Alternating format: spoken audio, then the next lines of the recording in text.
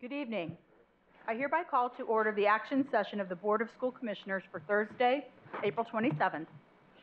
The colors will be posted this evening by the color guard from George Washington Community High School. Cadet First Lieutenant Chase Dodson, Cadet Command Sergeant Major Mark Benson, Cadet Sergeant Marquita Eckerson, Cadet Corporal Jordan Tackett, Cadet Corporal Shelby Oliver. Cadet Lieutenant Colonel Robert Sowers will lead us in the Pledge of Allegiance. Please rise for the presentation of colors.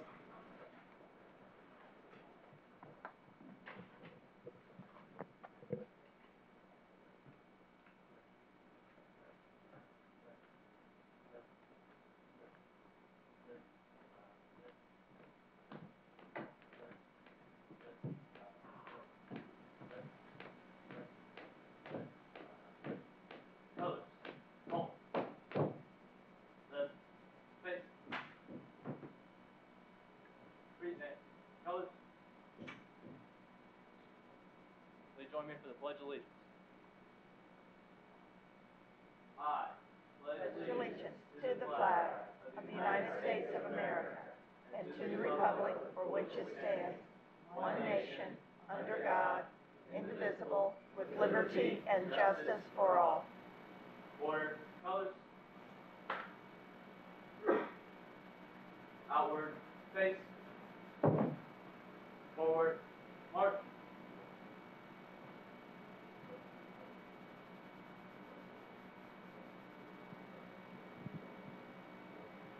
Colors, halt.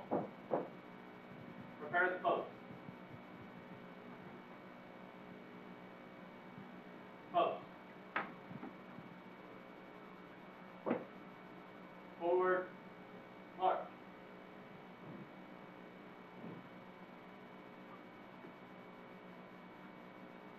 Forward, march.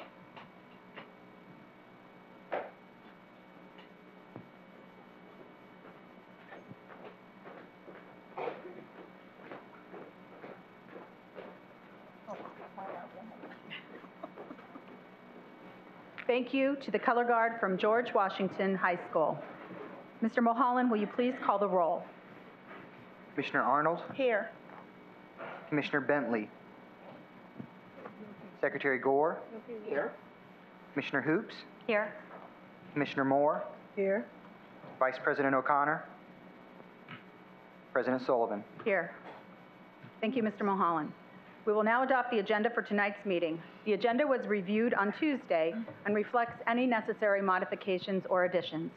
Reviewing the modified agenda, are there any requests for changes to the agenda as presented? Do I have a motion to approve the agenda? So moved.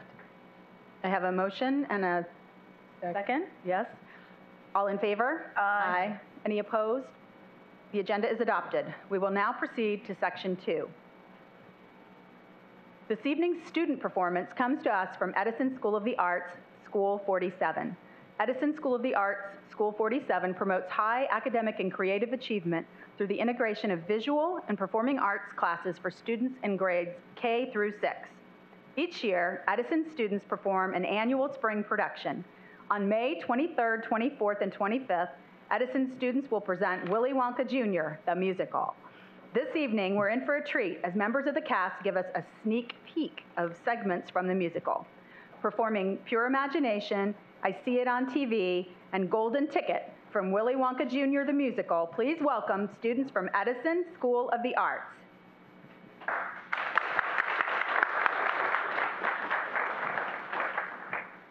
I'm Juliana Martinez, and I play the role of Willy Wonka.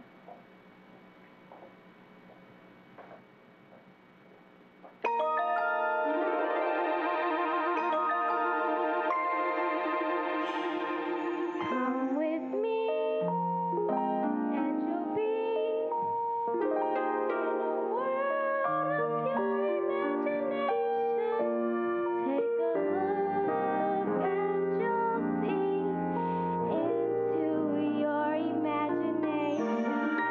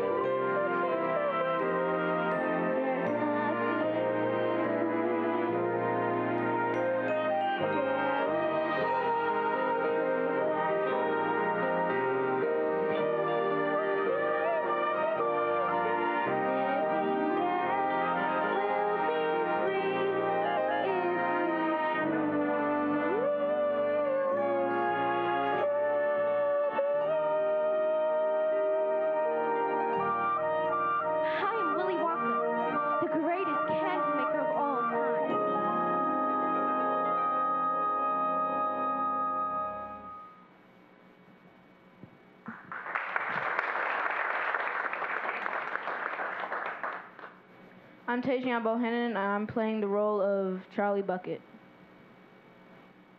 You've nothing to lose, so why not choose to think positive? Whenever my luck is on the blink, I think positive. Whenever I'm feeling down and out and don't know what to do, I never give way to fear and doubt, 'cause thinking positive seems to be whenever my stars are out of sync, I think positive. I write my thoughts down in purple ink and think positive. Remember this song when things go wrong, then you'll know what to do. In no time you'll be thinking positive too.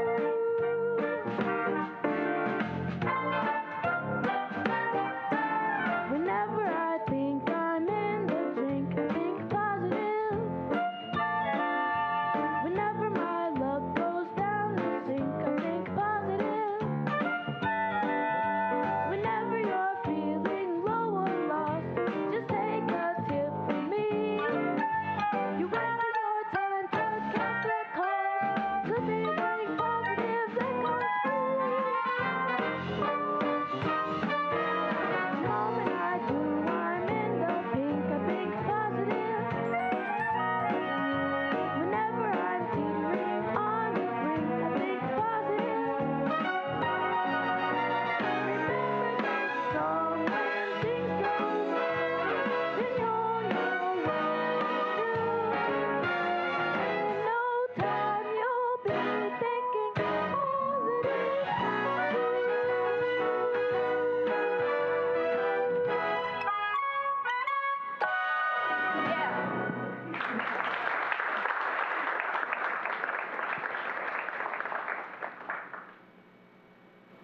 I'm Derek Wilson. I play the role of Vinny Strout, the TV director. I'm Eric Brooks and I play Mike TV. My name is Aaliyah Barnett, and I play Miss TV. Some kids like electric trains, some kids like to use their brains to earn a university degree. I don't really thirst for knowledge, I don't need to go to college, me I see it all on TV. Some kids like to sing and dance and some kids go to Paris, France, while others visit Washington, D.C. I don't learn a single thing, 'cause I can download anything, it's all on my computer for free. Some kids go to baseball games and others kids have useless levels and get while wimpy kids read books the rest, I play Destroy the Universe. No one has Nintendo games like me.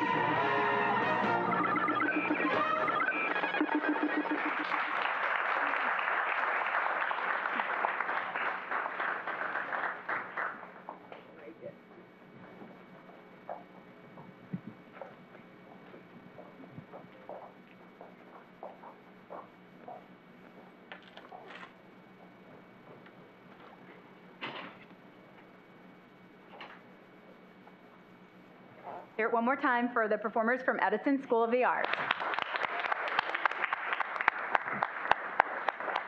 I think I'm going to keep thinking of that positive song. We have two special recognitions to make this evening. Our first honoree this evening is Charlotte Ottinger Fleck. Charlotte is a parent volunteer and has spent many hours organizing and preserving historical documents and materials related to 150 years of Shortridge High School history. Charlotte's knowledge of Indianapolis history has helped our teachers connect in-class curriculum to off-campus resources. Charlotte continues to skillfully and passionately represent Shortridge High School when building partnerships, raising funds, and capturing the story of Shortridge High School. On behalf of the Indianapolis Public Schools Board of School Commissioners, I extend our sincerest appreciation to Charlotte Ottinger Flick for your dedication to supporting the Shortridge High School and the families we proudly serve. Charlotte, you want to come on up?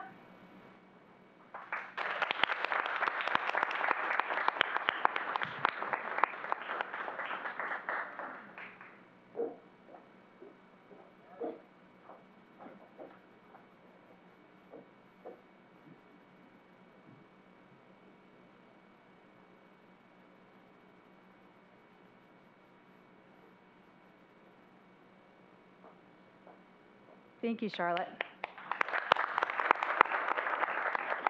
Our next honorees are Taranza Brown and the Traders Point Church. Taranza Brown and Traders Point Church have led efforts to help support the student, faculty, and staff at James Whitcomb Riley School 43. Together, they have been instrumental in providing the backpacks and school supplies. They have collected dry goods for the in-school pantry, and church members continue to volunteer to work as classroom assistants and student mentors. On behalf of the Indianapolis Public Schools Board of School Commissioners, I extend our sincere appreciation to both Taranza Brown and Traders Point Church for your dedication to supporting James Whitcomb Riley and the families we proudly serve. Taranza here.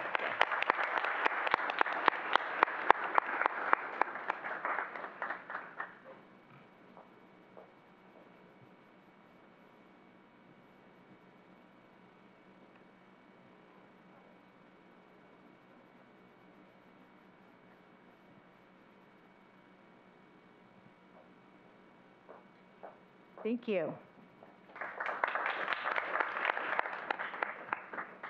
Now moving to section 3 of our agenda, does any commissioner wish to offer comments at this time?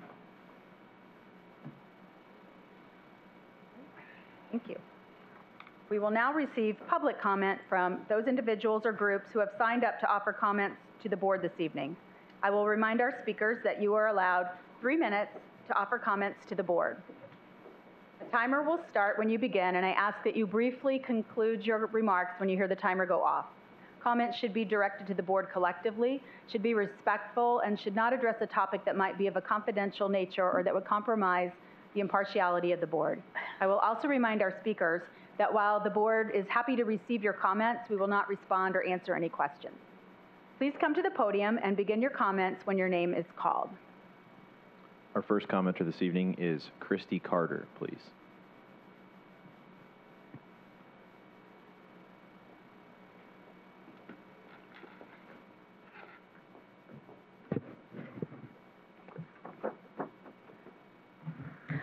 Good evening. Thank you for letting me have this opportunity to talk this evening. Some of you already know me. I am Christy Carter. I have worn many hats, past and present. I live in IPS on the west side. I am a business person that employs both students, graduates, and teachers of IPS. I am very involved with the neighborhood and communities on the west side. I am a former employee of IPS, and I have 2 daughters that attend IPS. I'm here on behalf of my daughter and all the children on the west side that do not have a viable option for 7th grade. I have come to you with 2 concerns: transportation and the option for 7th grade. I have a daughter, and like many of the children in IPS, attend a school that ends at 6th grade. Currently, she is targeted to attend Northwest High School in the fall, our current boundary school. I have been very happy with my daughter's education at this point. She is bilingual due to the Theater Potter School 74. She writes so well due to the training that these teachers have received. Many of the parents I have spoken with on the west side are also very satisfied with their west side schools. Even when the schools are have very large class sizes and the crowdedness of these schools, they are very happy. I know with my experience in IPS that 6th grade teachers work hard to get their students to apply to magnet programs due to some of the current middle school programs on the west side that will no longer be in existence and really lack a lot of the programming that we want. Like many of the students on the west side, we have applied for the magnet lottery program. We did not get our first choice, but was offered our second choice with great disappointment. Why? Because we were told that when we first entered our daughters into IPS's Spanish immersion program, that it would continue on to Harshman Middle School, as well as the string music program, and then go on to Tech High School. This has not occurred. Although I know that the Harshman teachers well, and some are the best teachers in IPS, the school is not offering these programs. But the primary reason we have declined Harshman's option was the start time to the school. My oldest daughter, who attended Harshman, her pickup time last year was at 6:03 in the morning. I drove her to school every day because I worked there. I do not work there any longer. Now, I am assuming that the earlier start time of this school would make me have to get my daughter to the bus stop around 5:45 in the morning. I care too much about my daughter's physical and mental health to do this, as well as my own. We gave up our seat, so hopefully another child with interest in Harshman's programs will benefit. Just think, with a huge population of students on the west side, providing a strong middle school on the west side could also lead to providing a strong high school. So I leave you with this question, it's rhetorical. Where is my daughter and all the children on the west side going to attend 7th grade next year? Thank you. Thank you. Our second commenter this evening, if she has shown up, is Yolanda Graham Dotson.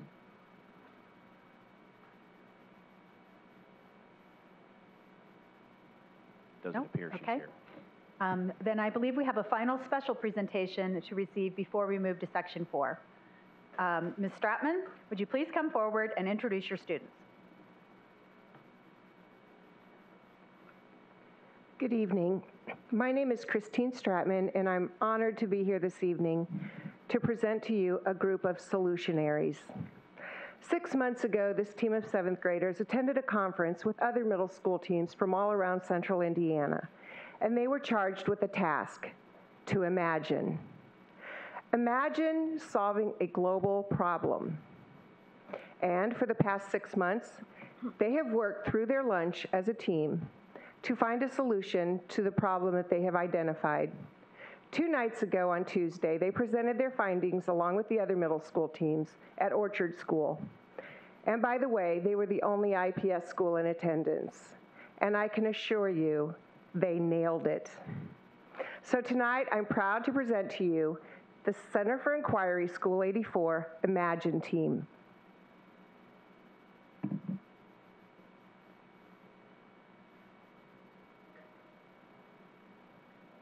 First, I would like to ask if we can pass out these folders or handouts.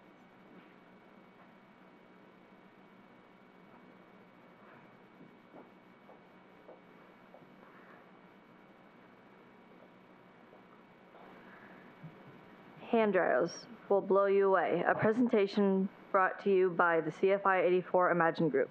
Good evening. My name is Anna. My name is Henry D. Reich. I am Jake Fine. I'm Lane Stark. I'm Avery Sellers.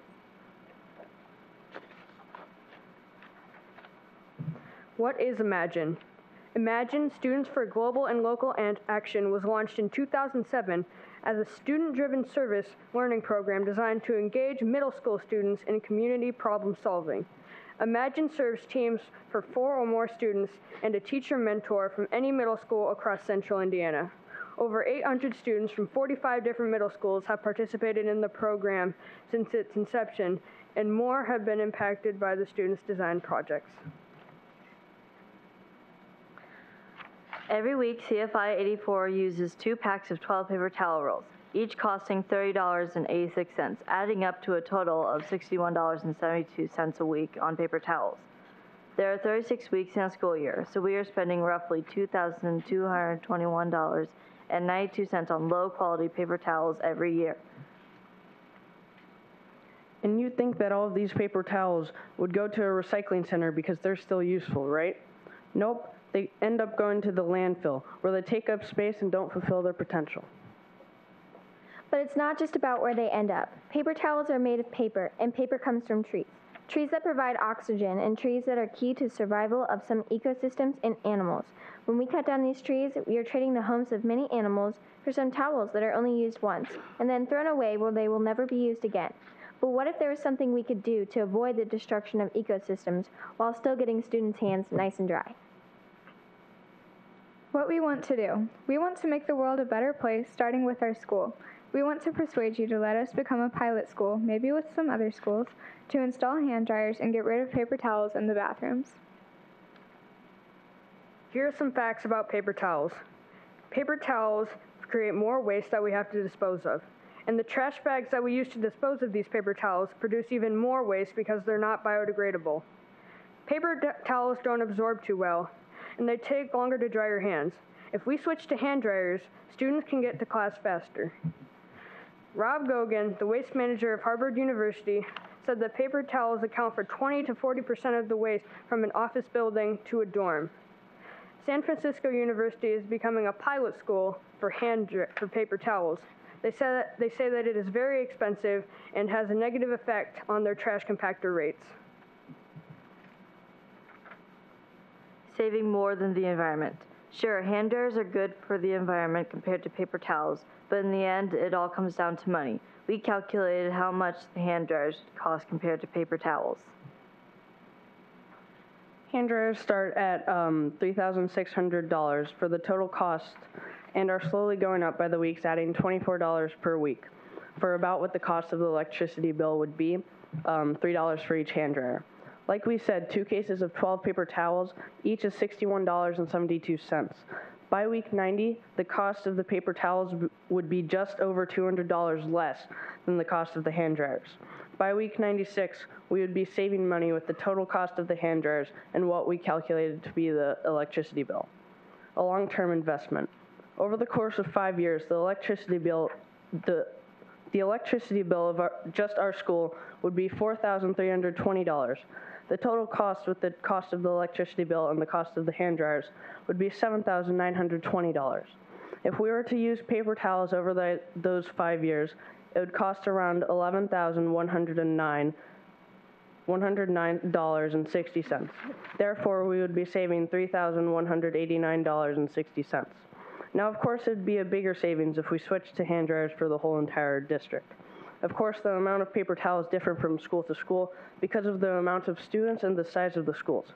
But if we're using the calculations for our school, over the course of 5 years, the hand dryers with the electricity would be $538,560. But if we were to use paper towels, the paper towels would cost $755,452.80, and there would be savings of $200,000. We understand that hand dryers will produce a loud sound, but paper towel dispensers produce the same obnoxious sound, and it's very disturbing to the surrounding classrooms. And it'll take about 22 months or 96 weeks until we can start saving money. An affordable option. The hand dryer we have chosen is the Accelerator XLBW. It costs $450 and dries hands in as little as 8 seconds. In conclusion, we believe that hand dryers would benefit our school in both environmental and economic ways. We hope you consider allowing us to become a pilot school. Thank you. Thank you. Great job to the students from School 84. We appreciate your passion for finding ways to save the district money and protect the environment.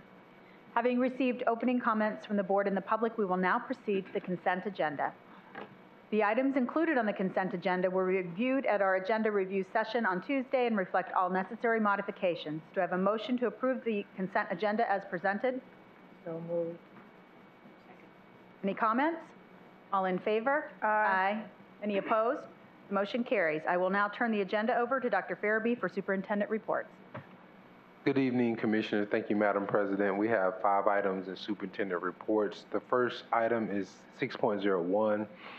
the presentation on a Innovation Network School proposal. Alicia Johnson, Innovation Officer, will facilitate the presentation and also introduce presenters for this topic. Again, this is an opportunity that has been proposed to the district as a potential partnership, and also tracks back to a Innovation School Fellowship that the district has supported as well. With that, I'll turn to Ms. Johnson. Great, thank you, Dr. Farabee. I'll ask Emma Heiza, who is the founder of Thrival Academy, and her primary partner, Chris Stockich, to come to the podium to present to commissioners.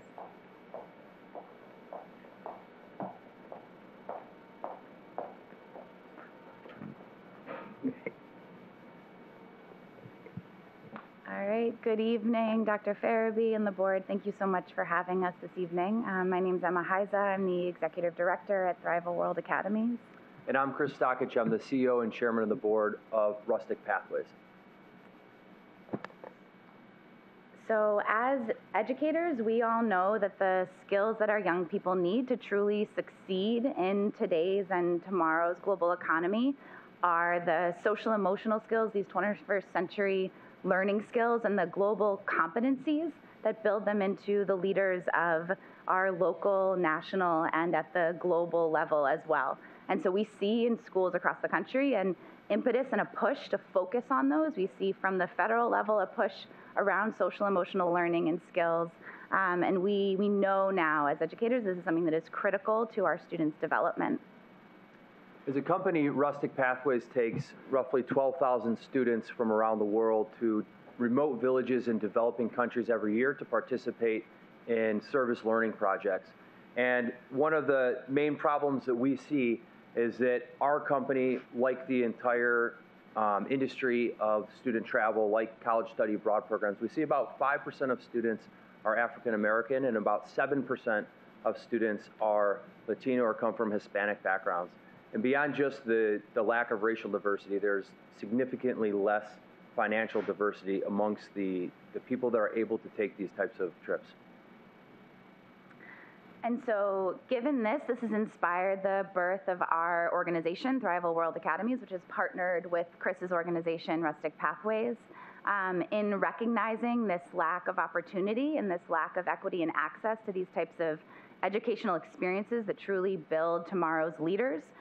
We have built what is a one-year vision for an academy for a school that provides, focuses on students from underserved communities, partners with school districts, and provides a credit-bearing opportunity for high school students to spend a year in a academically rigorous program that involves 3 to 4 months of immersive study abroad. So our educational program model includes 4 core components. We have our advisory seminar, where we're really building those interpersonal relationships, the social emotional skills, and the global competencies.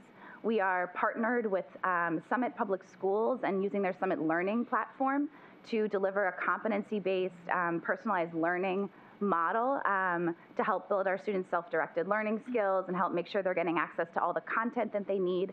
All of this is designed and facilitated and supported by our credentialed instructors. We are also, through Summit, building out the project-based curriculum that our students engage in, which is linked to their experiential learning excursions, where they're out in the field engaged in immersive experiences that are tied to their curriculum. So for example, we have a group of students this year from Oakland that just spent about 3 months in Thailand and Laos. And through their environmental studies or environmental science curriculum that they're doing for the year, they were able to spend about 3 days in a homestay in an organic farming community. So this is through our partnership with Rustic Pathways during our time in Thailand, and linking all of that into the curriculum that they're learning for their environmental science curriculum. And so we, as Thrival, are a new organization, but our ability to launch and grow and scale and our excitement to bring this work here to Indianapolis is because we are partnered with a significant number of partners that are leaders in the educational fields, particularly in personalized learning and in student travel, which is where Rustic Pathways comes in. So we are a 33-year-old organization, and we have about 100 employees here, full-time employees in the United States. We have 175 employees that come from the communities where we operate, born and raised in the countries and communities. And we have full-time operations in 19 countries around the world. In every single country, we have a registered company. We have offices, we have vehicles, we have cell phones, we have a very big infrastructure built up around the world. And we work with 3,000 different schools around the world, specifically to facilitate this type of programming. Three of the main questions I would say pop up with a program model like this is, first and foremost, are these programs safe? Is it going to be safe for my son or daughter? As a company that's operated in this field for 33 years, I can show you we've had an impeccable safety track record. It's the cornerstone of what we do as a company.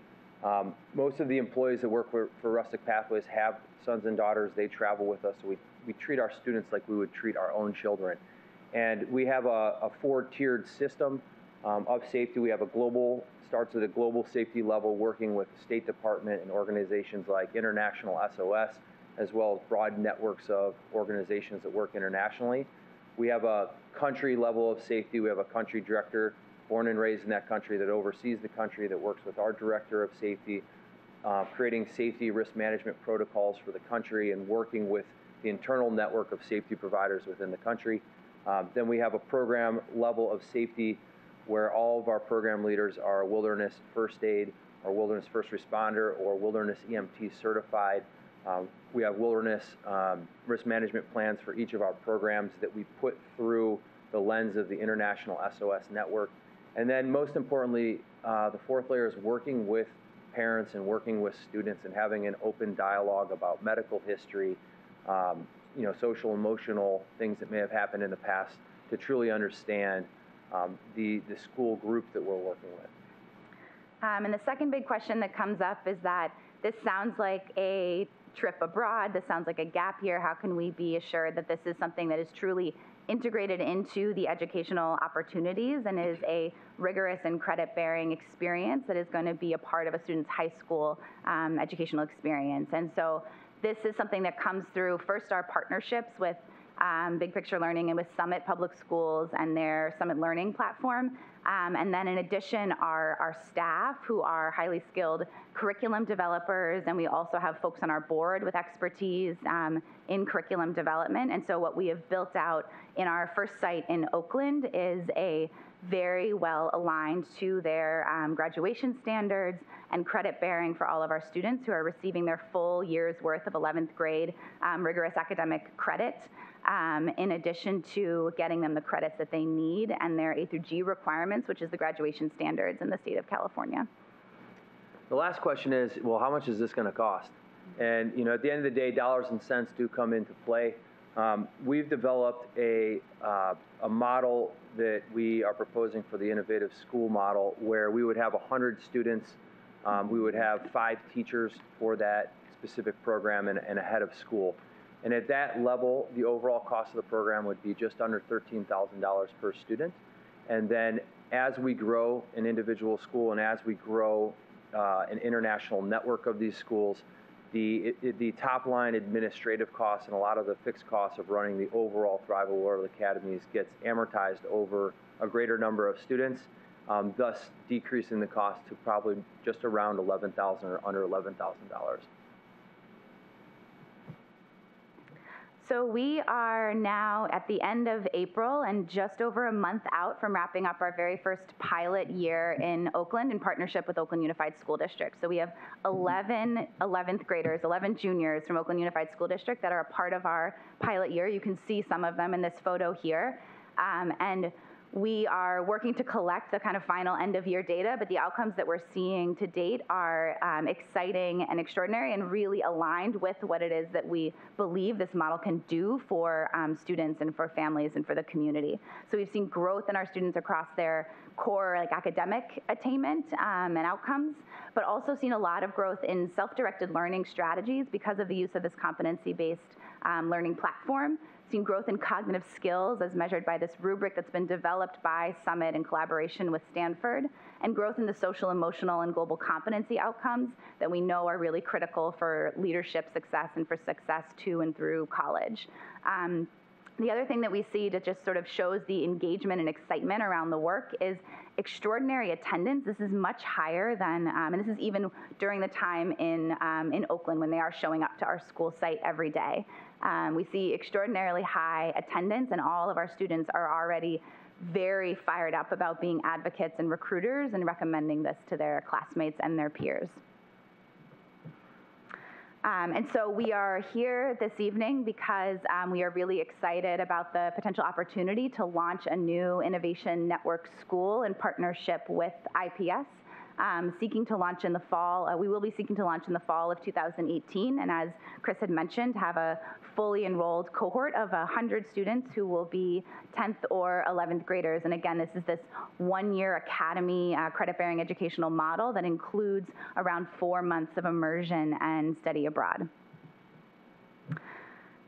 We are particularly excited to be here in Indianapolis. We've started our first site in Oakland, California, and are very excited for Indianapolis to be our first expansion site. We see a tremendous leadership from Dr. Farabee and from the board around innovation and rethinking what a school really can and should look like. What are the opportunities that students and families in Indianapolis need and deserve in order to go out and be the local and national and global change makers that we want to build them into. And we also feel very much aligned with and connected to both the strategic priorities and the kind of core beliefs and commitments of this district. So feel that it is a really exciting and ideal match for the model that we've developed. And in moving towards launch, I am a member of the current cohort of Innovation School Fellows, and we will be hiring within the coming months a founding school leader who will be a local school leader and will lead a lot of the community engagement and development work in the building of the school, and move through the kind of hiring and recruitment and training process to get towards a launch in the fall of 2018. So one of the main questions we've had is just what we've learned from running the Oakland pilot. And I'd say there's a few key lessons there, but one of them was actually running the pilot program in Oakland before expanding the program. And so in addition to the Innovation School, in an ideal world, we would have the opportunity to run a pilot here in Indianapolis starting in September of 2017. And with the program that we've run in Oakland, we feel that about 70% of that will transfer very naturally and well into Indianapolis. But that other 30% is really looking at Indianapolis. It is a different location. There is a different community. There's a different way in which we'll probably work with the school and with the teachers and with the state's academic standards. And so running a pilot program with just 20 students really allows us to fine-tune the program so that when we launch, if we launch an innovation school with 100 students, we're not launching it at the 70th percentile, but that we're launching it at the 100th percentile and having a truly high-quality experience for all of the students involved. So thank you so much for the time and the attention, and we are excited and open to any questions. We tried to stay within 8 minutes. It's not easy. How'd we do? 12 minutes. Commissioner Moore. So can I get clarification? Are we talking about an opportunity to work with us in a pilot, or are we talking about working with IPS as an innovation school? That's my first question. So this conversation here is to both kind of like articulate our hope and our vision towards the Innovation School launching in the fall of 2018, but the specific kind of request and thing that we want to raise is around the opportunity for partnership in the near term for a 2017-18 pilot. The conversation about the Innovation School and sort of like the contract and all of that would be at a later date. Okay, so we're talking about a one-year program, correct? So are we talking about a school, or are we talking about developing a program that could be integrated into our schools that can help us be competitive globally? So this proposal for a pilot would be a one-year program that would be within a school. Within a school, but not a separate school, right? For the pilot. Okay. And then after the pilot, you want to do what? I'm trying to understand what happens to our children. So if they come in the 10th or 11th grade, then they'll move back out, I'll assume, to another school to complete the 11th or their 12th grade. So I'm just trying to understand the concept. Yeah, so at full scale, the model is as a one-year academy. And so if it is 10th grade, for example, students would be at their home school site in 10th grade. They would enroll into Thrival as sort of like a almost like a magnet opportunity or experience for their 10th grade year. And it's still a part of IPS, which is why we want to be an innovation network school. But they would enroll into Thrival as their 10th grade year and then return to their home school site. And so a part of our programming and work is also to make sure that we are in communication with the home school sites. This is what we've been doing in Oakland. Our kids come from 4 different high schools across Oakland Unified School District to make sure that everything kind of translates as far as the students' graduation requirements and needs. Commissioner Gore. Is there a certain grade point average that you would want your students to have? And at this time, have you selected a school here in the city that you would be operating from with Thrival? So we do not want this to be an elite opportunity or program that is based on GPA or something like that as a part of the selection. The only sort of restriction or criteria related to that is that any students who may be, we aren't like a credit recovery program, so students who are in need of that during their, if it is their 10th grade year, during their 10th grade year, that is something that might be difficult for them to access through our programming, but there wouldn't be a GPA requirement for enrollment. And then we are hoping to engage in conversations and hear recommendations from the district around which school would be a good pilot partner site for next year. Commissioner Arnold.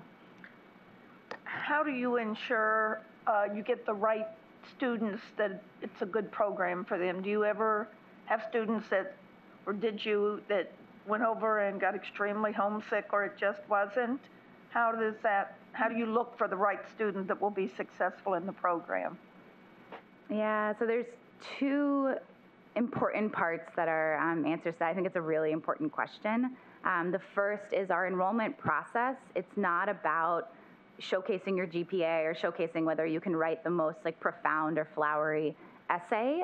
What we built in Oakland and what we worked through there with the school district and with our students there was creating an enrollment process that requires the students and their supporters to really think through, what does this experience mean? You're not just kind of signing up without thinking through it. You're actually deeply understanding, I'm going to be away for this period of time. What is that going to feel like? I'm going to go sit down with a mentor. I'm going to go sit down with a family member. I'm going to sit down with somebody at my home school and have a conversation with them about what that experience will be like. So it's the enrollment process helps us to select for students who really are committed to this opportunity and excited about it and kind of opt in repeatedly. And then the second piece is we don't take off and take the students abroad right away. Because I think if we did that, you're absolutely right. Within the first week, we'd have half of them running for the airport because it would be such a jarring and difficult experience. The reason this is a year-long program and opportunity is so that students get the time to both individually and as a group and with the staff build relationships, build communication practices, build self-reflection practices before we then even travel abroad as a group. And so we didn't have any students, we certainly had homesickness, but no students that needed to go home. How many applied? Did you have a lot more applied than that you were able to serve? And what was that elimination process to get to the ones who were able to participate? Not in this first year did we have more apply than we were able to serve. We had a couple students who either they or their family during the fall made the decision that they decided it wasn't the right thing for them, and we supported them in re-enrolling back into their home schools. This was even before we departed. But what we would have done had we had more students apply than we had seats for in Oakland is we were going to do a lottery by school. So we had 4 schools that we were working with, and we would have essentially done these sort of grouped lotteries at each school. Okay. Thank you. Commissioner Hoops. A question. So Thailand was the pilot country. Is the expectation that it would be Thailand again? And if yes, why is Thailand the place, given that Rustic Pathways has 19 other countries are in too? Sure. We is the partner operating the program. I mean, we're open to running it in all the 19 countries where we operate. In almost all of those countries, we have base house facilities and plenty of infrastructure to do it. We talked about how much, I mean, the downside of Thailand was how much it costs to get there. For the Oakland program, we avoided our closest destinations, which would be Costa Rica, the Dominican Republic, and Cuba, because some of the students were Spanish speakers. It was their first language. Some of them were not. And we wanted them all to start on the same footing. To be honest, you know, is the partner organization operating it, we'd be very comfortable in running it in any of the 19 countries. It would, you know, it would depend on, you know, the wants and needs of the school district and what Thrival Academies is thinking. That's what I was wanting to understand, if that is this program around Thailand and it would continue once the program, you know, was successful here and potentially expanded. Curious to know if other countries would be an option as well. Yes. Absolutely. No, they definitely will be, and we're excited to be able to grow and expand it to other countries, particularly that being something that is an opportunity for us to partner with the school district to kind of think through that decision. Commissioner Gore? I know that the district is important, but what about the family? What part does the family play in this, and how is that?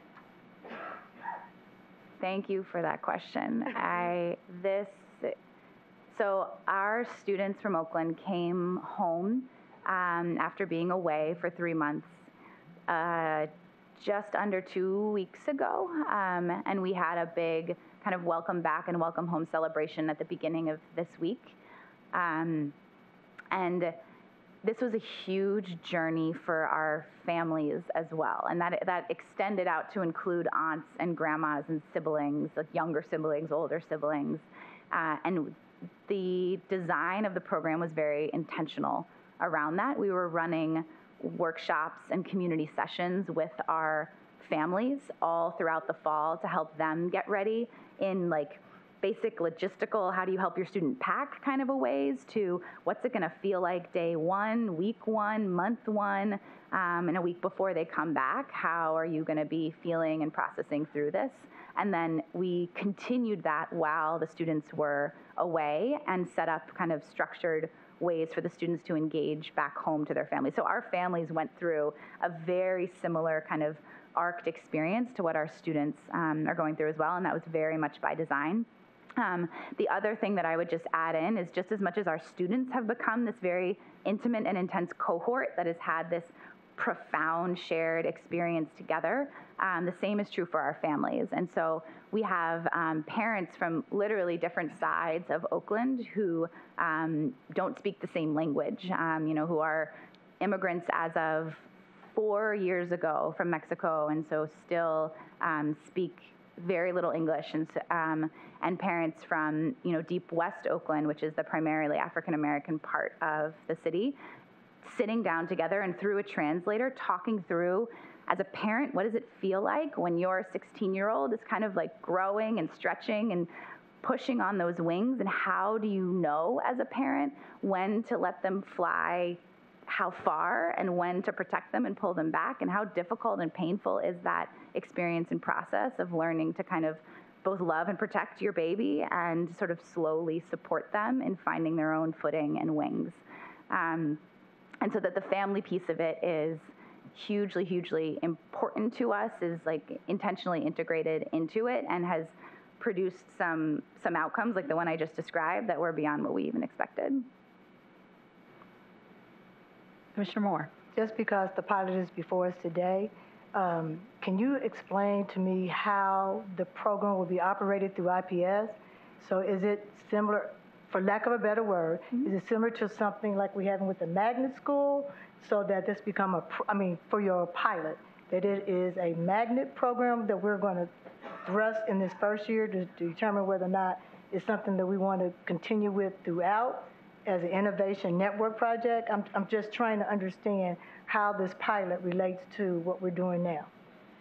So if we were to pursue the pilot, we would have some process in which we would allow students to apply to be selected to be a part of this pilot, and the students would have this experience in the 2017-18 school year. However, the innovation school would not exist until the fall of 2018.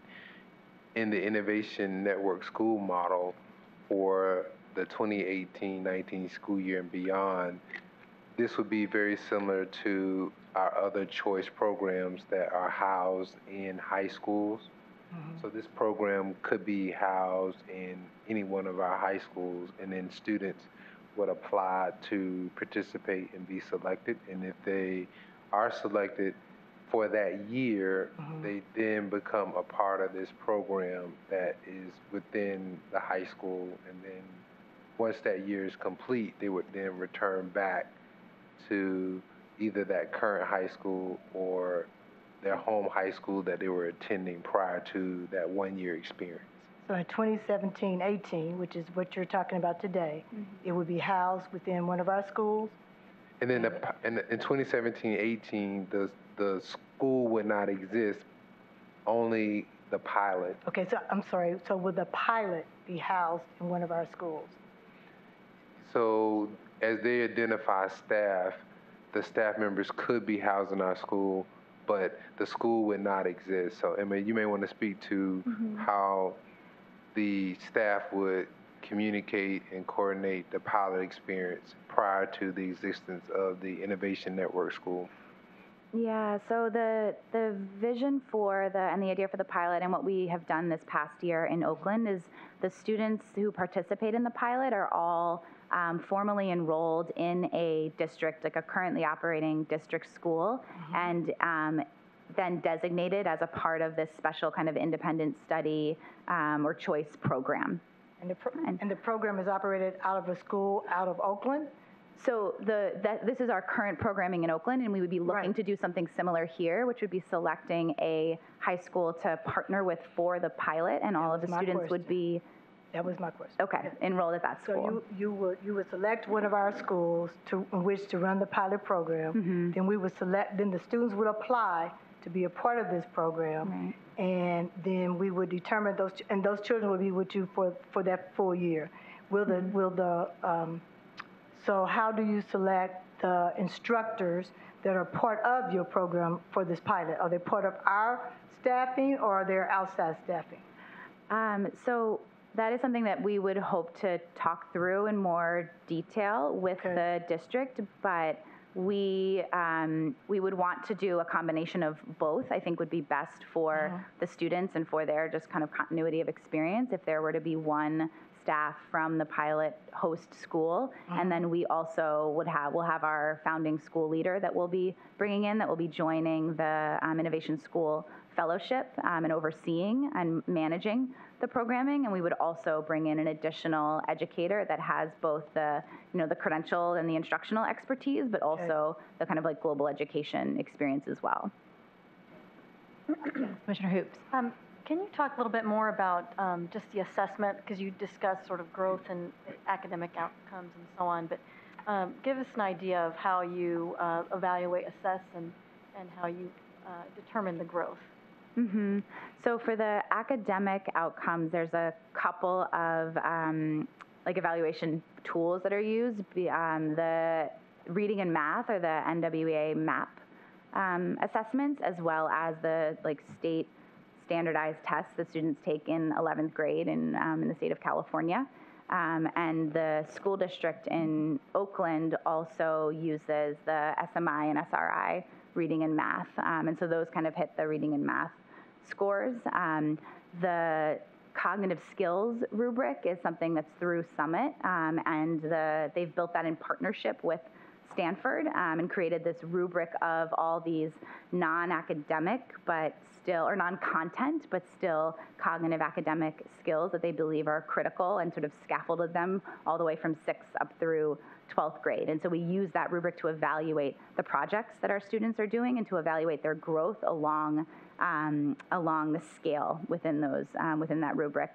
And then the global competency and social emotional is a tool that we've kind of compiled. This is something that doesn't have a lot of best practices or like truly validated, like high school student surveys out in the field. But based on what is out there around both social emotional outcomes and global competency outcomes, we've compiled something to evaluate our students both from like a self-report and an observational standpoint. And I'm happy to like share all of those tools with you.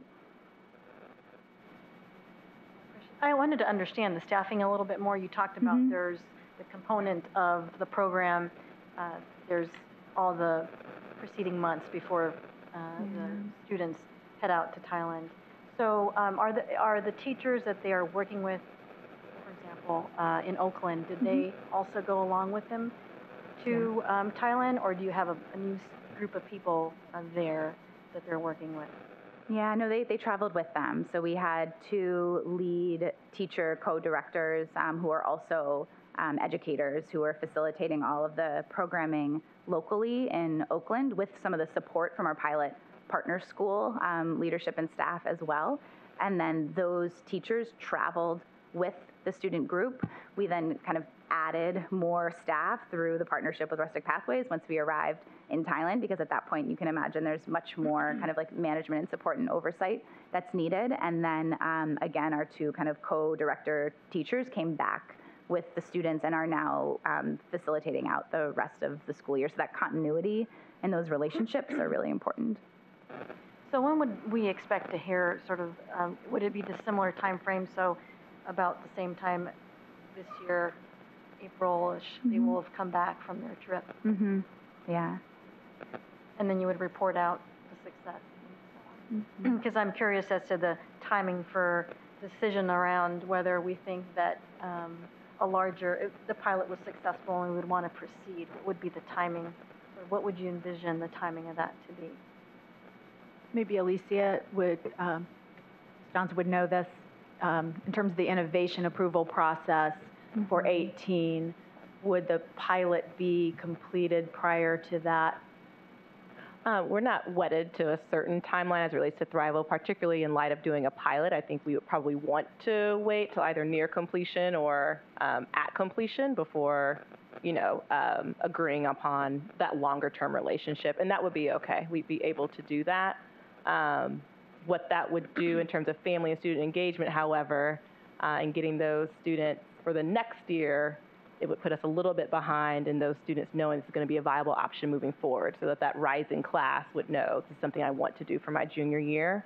So we would have to think through the timing of how we are engaging students and families and them knowing for certain if this is something that would be available to them. So would they have to receive their charter they received the charter prior to the innovation agreement, correct? Correct. So what is the timeline for the charter approval? That would be, I believe, the fall cycle is when you're applying. Fall cycle. The fall cycle, yeah. Commissioner Gore? Looking at the staff that you're looking for, the founding school leader, have we put out anything for that school leader yet? And do we know what requirements we're looking for? And where would that person be housed? Would they be housed here? And are they the ones that travel as well with the students? Or Yeah, so that search is happening both locally and nationally, and we have some, candidates that are moving through the application process, both locally and nationally, that we are excited about. That person would be, your second question was, would they be traveling with the students the whole time? Or they stay here and operate?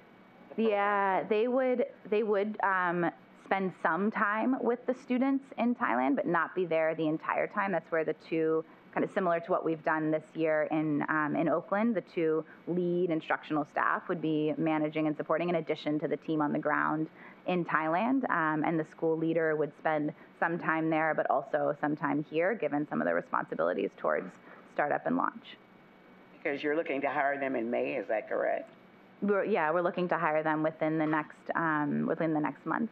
So you've been moving pretty progressively on this. Yeah, so the posting has been up, and we've been searching both locally and nationally and receiving applications. Go ahead, sir. The $100,000 that IPS is investing in this, is that going to be part of the funds that we pay the funding leader, or is that just to sustain the children, the students while they're away? 'Cause that doesn't seem like a lot of money when they're flying and having to stay 4 or 5 months. So, and I know that there's another $250 from your organization. So is that enough?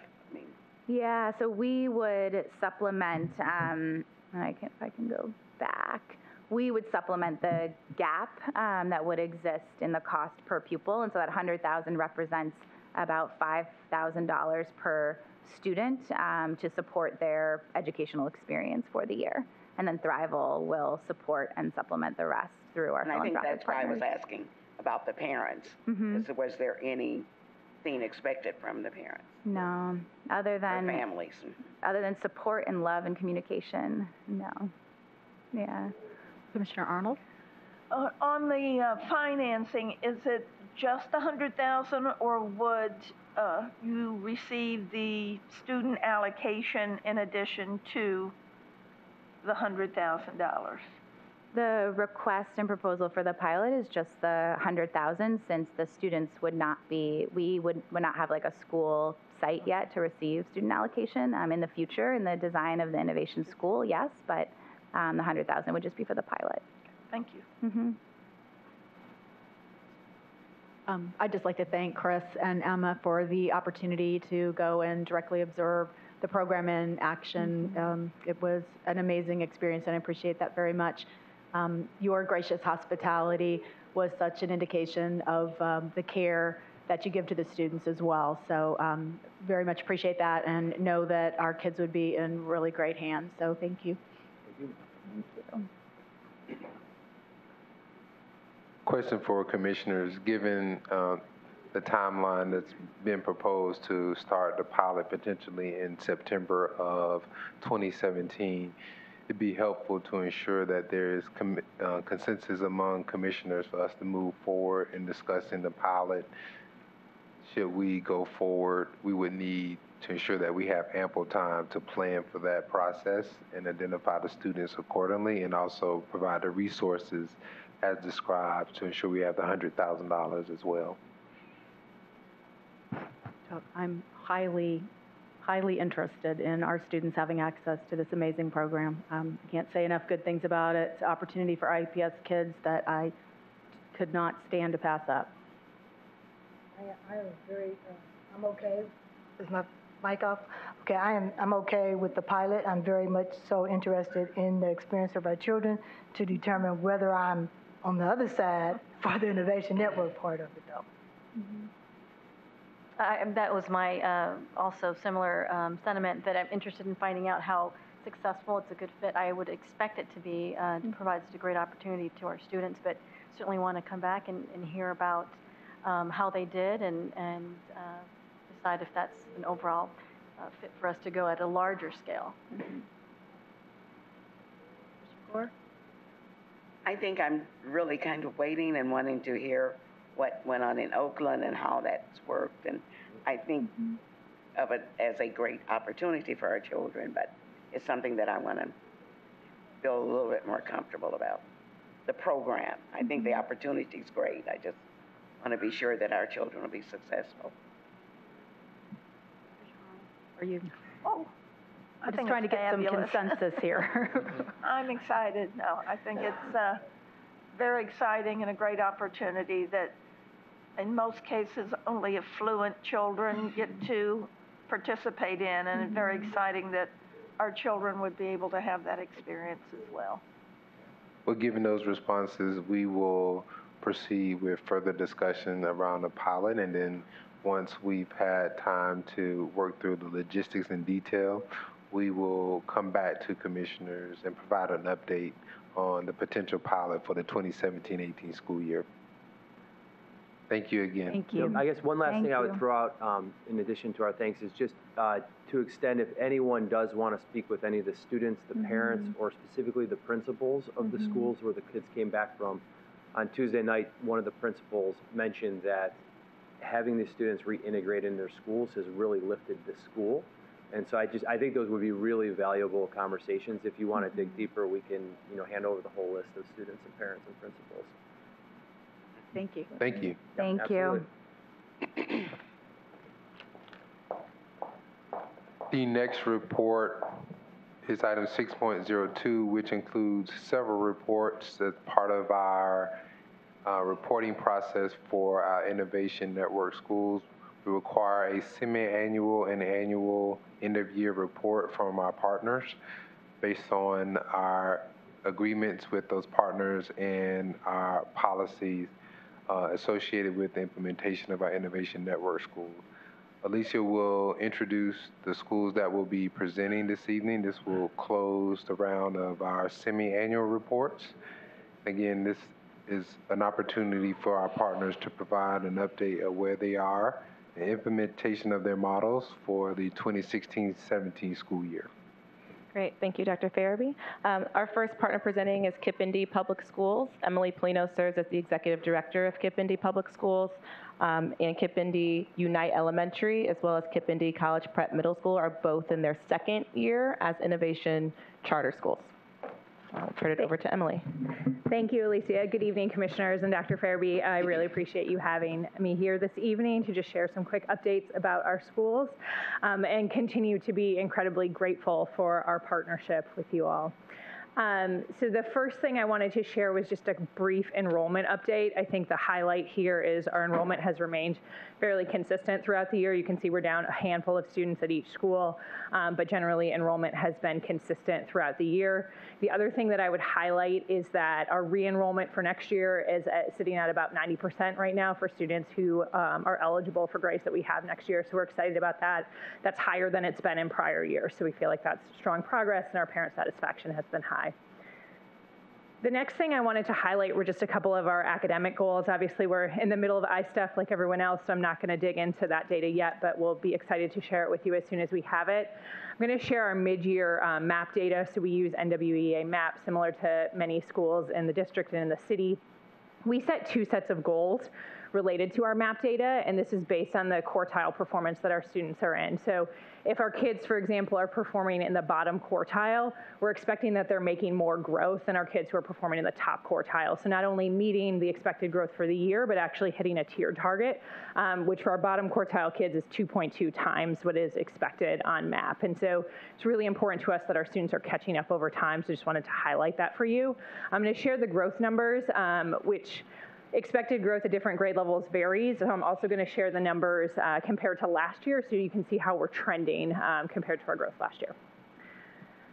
So you can see the increases in numbers from beginning of year to end of year. Typically you see more growth at lower grade levels, so this is pretty standard. These are our math numbers at mid-year. We take the assessment in December. So I'm not going to share the numbers, but our interim assessments and step assessment that we've taken since then are also trending positively. And we'll be excited to share the end of year MAP data with you guys as soon as we have it, probably over the summer. In reading, we're seeing similar trends with increases in growth. And so I'm going to skip to how does this compare to how we did last year. And generally, we're pacing ahead. So you can see in math, K through 8, generally our numbers are ahead of where they were last year. There's one grade level where we saw a decline. In reading, it looks better. And the reason you see the NA in second grade is because we didn't operate second grade last year. So as many of you know, we were able to launch our elementary school in 2014 with 100 kindergartners. That founding class is now in second grade. And so we don't have comparable data for second grade. The same will be true as we add third grade next year. So again, I think our excitement here is that our numbers are trending ahead of last year in most areas, particularly in reading. This is not surprising, and one of the highlights that I would share with you in terms of strength of the instructional model, I believe last year we shared the implementation of a new grade level curriculum across both of our schools in literacy. We have seen tremendous progress through this curriculum, and I think the exciting part is year 2 is better than year 1. The thing that I would pull out here is that we're seeing growth across all quartiles. In prior years, we oftentimes saw much more significant growth for our students who were in the bottom 2 quartiles. And what we're seeing with our new literacy curriculum is our students in the top quartile are also making really significant growth. And so we're excited about what that means and the level of rigor in our literacy classrooms. The other thing I wanted to share is that we adopted Eureka Math at both of our schools this year. Math was our second part of the curriculum change implementation through a multi-year process. So excited to have that up and running at both of our schools. And again, the level of rigor in our classrooms has increased significantly. And then the last thing I wanted to add was around guided reading implementation and intervention at our middle school. So if you were coming to visit our middle school, you would see every day, right after lunch, every grade level, we've got about 100 kids split between 2 large labs with all of our teachers, school leaders, and assistant school leaders deployed. Students are working on computers using ST Math at their current level. And then you have teachers and leaders pulling small groups of students so we can intervene and accelerate. So we've been really excited about that progress and the data that we're seeing coming out of that. A couple of things that we're excited to do even better as we head into next year is to continue to differentiate and provide even more small group support for our students. So at our middle school, I mentioned the 1 intervention block that we have right now. We will be adding an additional level literacy block for all of our kids beyond that. So we'll have over 2 hours of time where students are in small groups, which we're really excited about what that means for our students. In the elementary school, we're just digging in more around small group instruction for math. We run a blended rotational model, but we're excited to continue to improve our instruction for small groups around math. A couple of quick school highlights that I wanted to give, and I think the overarching message here is community. So this fall, we were able to launch our first community council, which consists of a number of amazing neighborhood leaders who support our schools and have been able to help us problem solve, improve our results in a variety of areas, and drive resources towards our school. One thing I would highlight, our partners at IUPUI now run a mentoring program for our girls in the 8th grade, which is directly coming out of a challenge we were having to support our young ladies, and it's been awesome. They're now doing a volunteer project with the Julian Center, and it's really helped to change the culture and make it even more positive at our school. So we're really excited about that. And the other thing that I wanted to highlight on this slide, and it's really a credit to IPS and the partnerships you all have formed, we were lucky to be selected as one of the sites for the kitchen community and are really, really looking forward to having that installed at the facility later this spring. So thank you for that.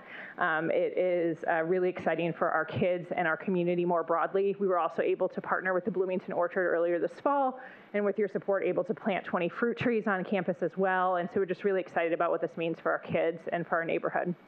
So thank you for letting me share a little bit about what's happening at KIPP, and I'm happy to take any questions. Commissioner Gore? Hi. Hi. It's good to see you. Great. I think you explained what guided reading was. Yes, ma'am. That was one of the things that caught my eye, and that's when everybody gets together and Yep, and so guided reading is a differentiated time where we're pulling kids in small groups. So if you were to come into one of our classrooms, you would see a teacher at a small, kidney bean table with potentially 5 students reading a book at their level. And then if it were an elementary classroom, another teacher doing the exact same thing across the room, about 8 kids on computers, and another 5 or 6 kids working independently. And so the thing that we're excited about is we've been able to implement that at our middle school as well. So oftentimes, in middle school models, you see just the one teacher, traditional sort of at the grade level instruction. Right. We're intervening with our middle schoolers too, which is driving results for our kids there as well. Thank you. Thank you.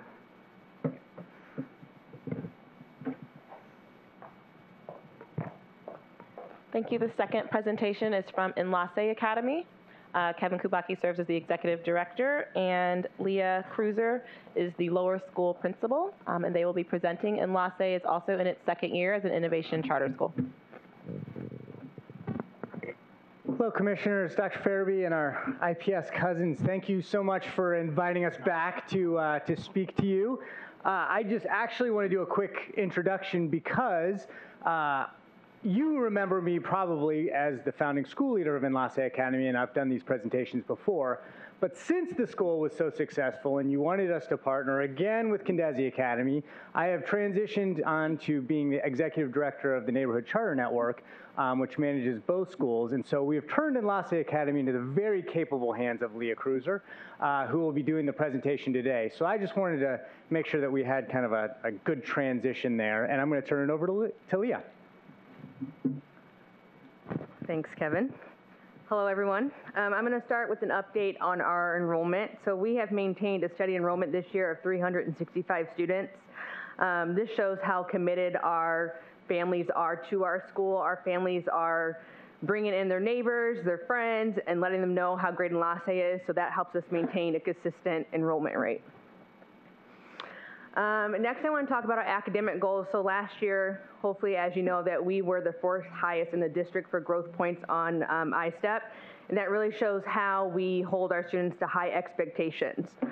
So looking at our first goal, that students will show 1 year's growth for each year that they are on grade level. And then our students that are behind grade level, we expect them to grow 1.5 years. So something I want to highlight here is that for our winter NWA data, about a little bit more than 50% of our kids in reading and in math were able to meet or exceed their winter goal, which shows us that they'll be on target for their 1.5 years growth in the spring. In addition to that, for our ELL students, we have them to grow 0.5 levels on WIDA each year. We just recently received that data, so we are working on diving into it and seeing where they are in relation to this goal. On this chart, it shows our NWA math RIT growth. You'll see the beginning of the year and the mid-year for each grade level, and then you'll see the growth for each grade level in the last column. Something I want to highlight here is that we had 6 out of our 7 classrooms at Enlace exceed their projected growth.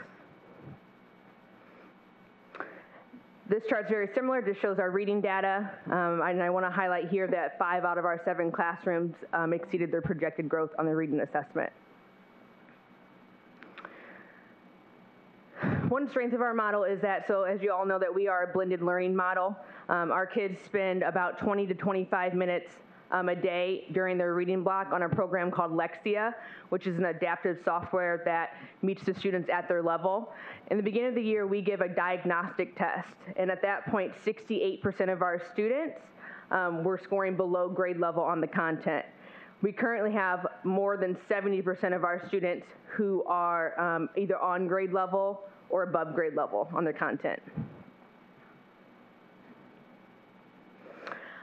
So right now, we're currently working on building our social emotional learning. So we know that in order to get our students on the path for college and career readiness, that we need to start at our younger grades with social emotional learning. So just recently, we had our school counselor and behavior therapist start working with the Zones of Regulation curriculum, which teaches our students how to regulate their emotions to allow them to be successful in their academic setting. So they're pulling small groups 3 times a week to implement this curriculum. Most of the students in these groups are our lower elementary kids. In addition to that curriculum, Kevin's working on researching a curriculum that can allow us to infuse mindfulness into our day-to-day, and we hope to have some training for some staff members as well. The last thing I want to highlight, so we have all this growth going on in our school. I shared with you the NWA, ISTEP growth points. The reason that is happening is for our teachers. We have implemented the TAP evaluation system, which allows our teachers to receive weekly professional development on best practices that they are expected to implement in their classrooms.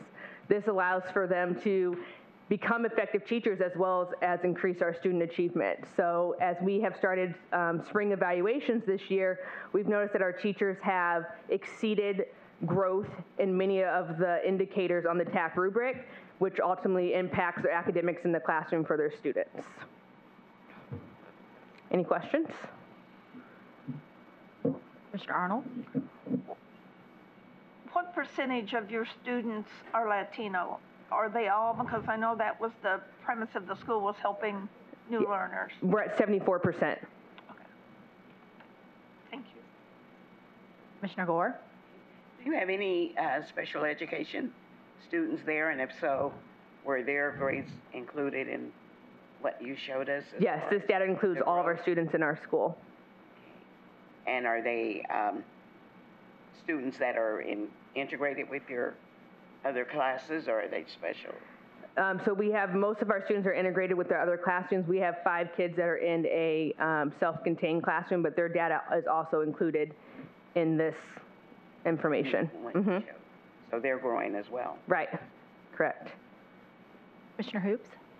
I just wanted to know a little bit more about your social emotional learning program. You cited a particular program that you're using. So yeah, so that was one of those things when I was here last time presenting, and I know you weren't on the board yet. So one of the things that we'd identified as a growth area was looking at the trauma-informed classroom and looking at that as such a driver behind behaviors for our students. So how are we going to proactively address that rather than reactively address it? And so we've been doing a lot of work on researching what our best practices with the social emotional learning components.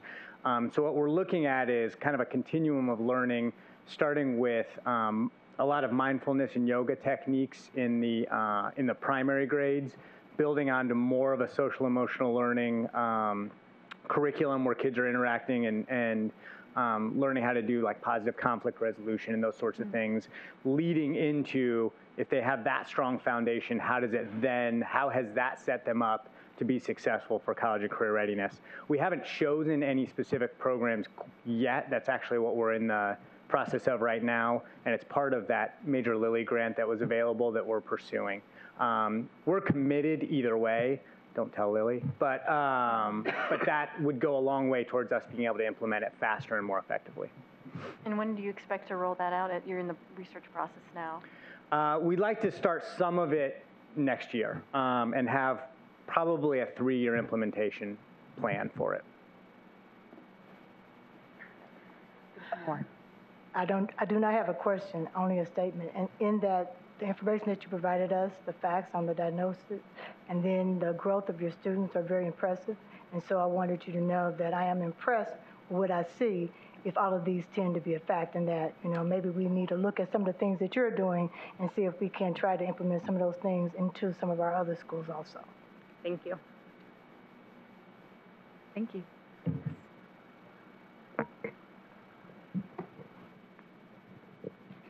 Thank you, Enlace team. The third report is from Nicole Fama, who's the principal at George Fisher School 93. And so I'll ask Nicole to come up at this time.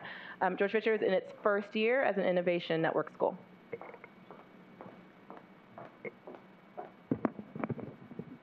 Hi, everyone. Thank you for letting me come and brag about our scholars tonight for just a minute. School 93 is finishing up its first year as an innovation school. We are extremely pleased with the progress that we have seen so far. And I will just give you a little bit of our information. The enrollment at the start of our school year for our first ADM count was 382 students. At the time of making the PowerPoint, we were up to 421. I think now we're at 424, which puts us at over 40 more students. And just this school year alone, we've had a lot of special transfers as well as new move-ins first half of the year and very recently. So our enrollment continues to climb. Our academic goals for iRead, iStep, and math are listed above. We made great gains last year and became an A school. And so I am very hopeful and confident that our scholars will make progress again. Since this presentation was actually created, iRead scores have come out. And last year we were at a 63.4. The goal was 67. And at first count, we are at 81%. After our second round of scholars who will retake the test, I'm hoping that puts us above 90, and they factor in the students that we've only had for 162 days. So that's a lot of growth for us. We're extremely excited about that. This is the first year we've actually used an assessment called Star Reading and Star Math. We chose to implement this because Project Restore had its own curriculum, which made it difficult to compare to other schools as well as explain when you present to people who aren't familiar with Project Restore. So we use Star Math and Star Reading, and as you can see on the chart, we are seeing growth in all of the grades in 3 through 6. We are extremely pleased. The difference in months is about 2 months worth of growth. So For example, our 5th grade math students grew 1 year and 2 months from the beginning of the year to the end of the year. So we've seen over a year's growth in just the first half of the year for 5th grade. And our students have done really well with that testing, in addition to the testing they already take every day. The Project Restore model focuses on the teacher assessments and using the data to drive the instruction, as we always have. Individual classrooms are rewarded for maintaining high levels of academic performance, attendance, and for growth from week to week. We are very big on growth, even more than proficiency, as we like to meet all scholars where they are when they come in and then track their growth. In prior years, Project Restore only had curriculum for writing and math. This year we worked extremely hard and introduced our grammar, vocabulary, and cold reads, which I attribute a lot of the iRead growth to, because those cold reads look exactly like what iRead looks like. So our students read a passage, answer questions, it's timed, and they do that once a week. So we feel like that really helps put us over the edge. We also have students keeping their own data this year, so they keep their own data folders. They're tracking their own progress, and that goes home to parents every week on a mini report card, so there are no surprises. Again, this is just a breakdown of the skills taught and when we test during the week, and you can see that's where we break down our 5 core areas, and every Monday, Tuesday, Wednesday, Thursday, and Friday, our kids do take an assessment in the morning. In 2015-16, we were rated an A school, and this year we were one of the schools that was granted the school improvement grant from the DOE, so we're extremely excited about some of the things we're going to implement. We are actually getting some extra help for our mental health with some of our scholars, going to add some after-school programs. This year we've already started incorporating tutoring, which we did not have before, and tutoring for kindergarten and 1st grade. So that is all new to us since the beginning of this year. I'd be happy to take any questions. Commissioner Hoops. You mentioned that the classrooms and individual students are rewarded for maintaining high levels of academic performance. What are some of those examples? So we like to have all students earn the chance at getting a reward and being recognized. So we do a lot of different things. Obviously, we reward students for high achievement, honor roll, things like that. We also reward students, we call the categories like the biggest movers. So I recognize if you have a 40%, technically, yes, that's a failing grade, but if you get to a 52, you've grown 12 points, and I want to reward you for that to keep you going. So we reward for that. We also remove for things we call like Steady Eddie, Steady Betty, kids that are just solid students that continue to work hard.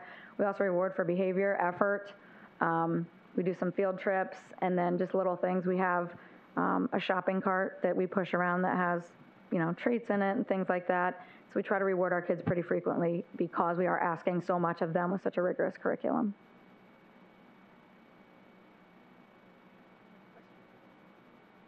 Thank you. Thank you. Thank you, Nicole. Our final Innovation School report is from Emma Donnan Elementary School. Eric Lewis serves as the Senior Vice President of Midwest Operations and Innovation for Charter Schools USA, and Michael Dunnigan is the principal at Emma Donnan Elementary School, who is in its 2nd year as an Innovation Network school. It's an honor to greet you tonight and to present on behalf of the Emma Donnan Elementary School Bears. With us tonight again, Mr. Michael Dunnigan, with the principal, and Ms. Jackie Sissel, our Community Engagement Director for CSUSA. Again, we're excited to be able to present and give you an update this evening to the commissioners and the superintendent.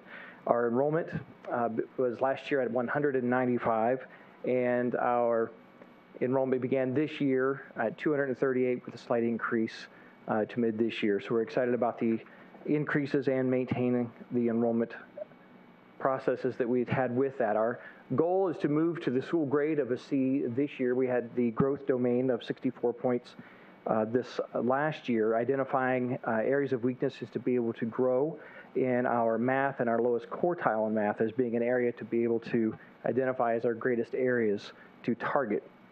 Then with our NWA math, with our interim assessments, watching and seeing how our students are progressing with the interims this year.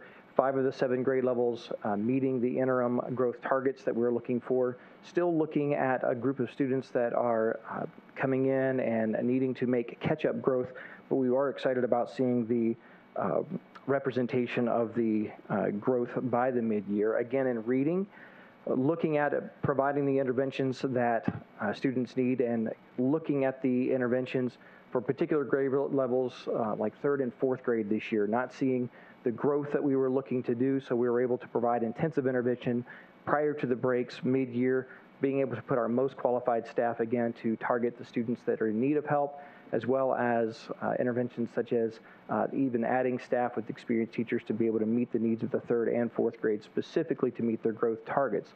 We were encouraged then by how our students were responding to that by looking at our Lexia growth as well. Looking at school-wide, 9 to 10% of our students at or on grade level at the beginning of the year with our Lexia on grade level, and moving to 52% at and above grade level as we were assessing interim with Lexia going into March.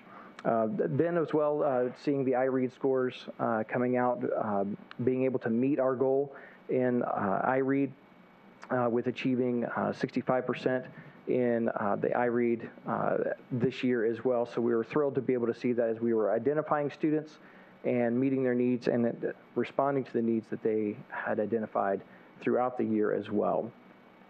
Our strength for instructional model, looking at the small group instruction and the rigorous individualized instruction, looking at cooperative learning strategies, engaging students in the instruction during the day, as well as the individualized instruction program, the adaptive software and the blended model to be able to meet students at their diagnosed needs, the intensive amount of time dedicated by Mr. Dunnigan and the staff so that students have the opportunity to be able to have their individualized needs met on a daily basis. Looking at our opportunities, we want to continue to see growth in the student level data tracking.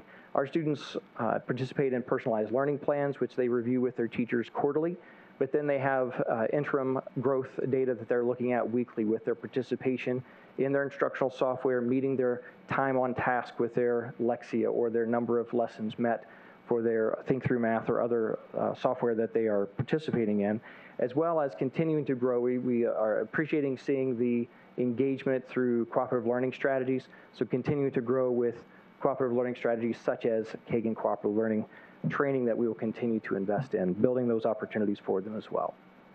Our school highlights as we continue to move through. Thrilled to see that our 5th and 6th grade students are increasing their reading rate by 49 words so far this year. Our 5th and 6th grade students moving from 4% at the beginning of the school year to 44% at reading the appropriate words per minute.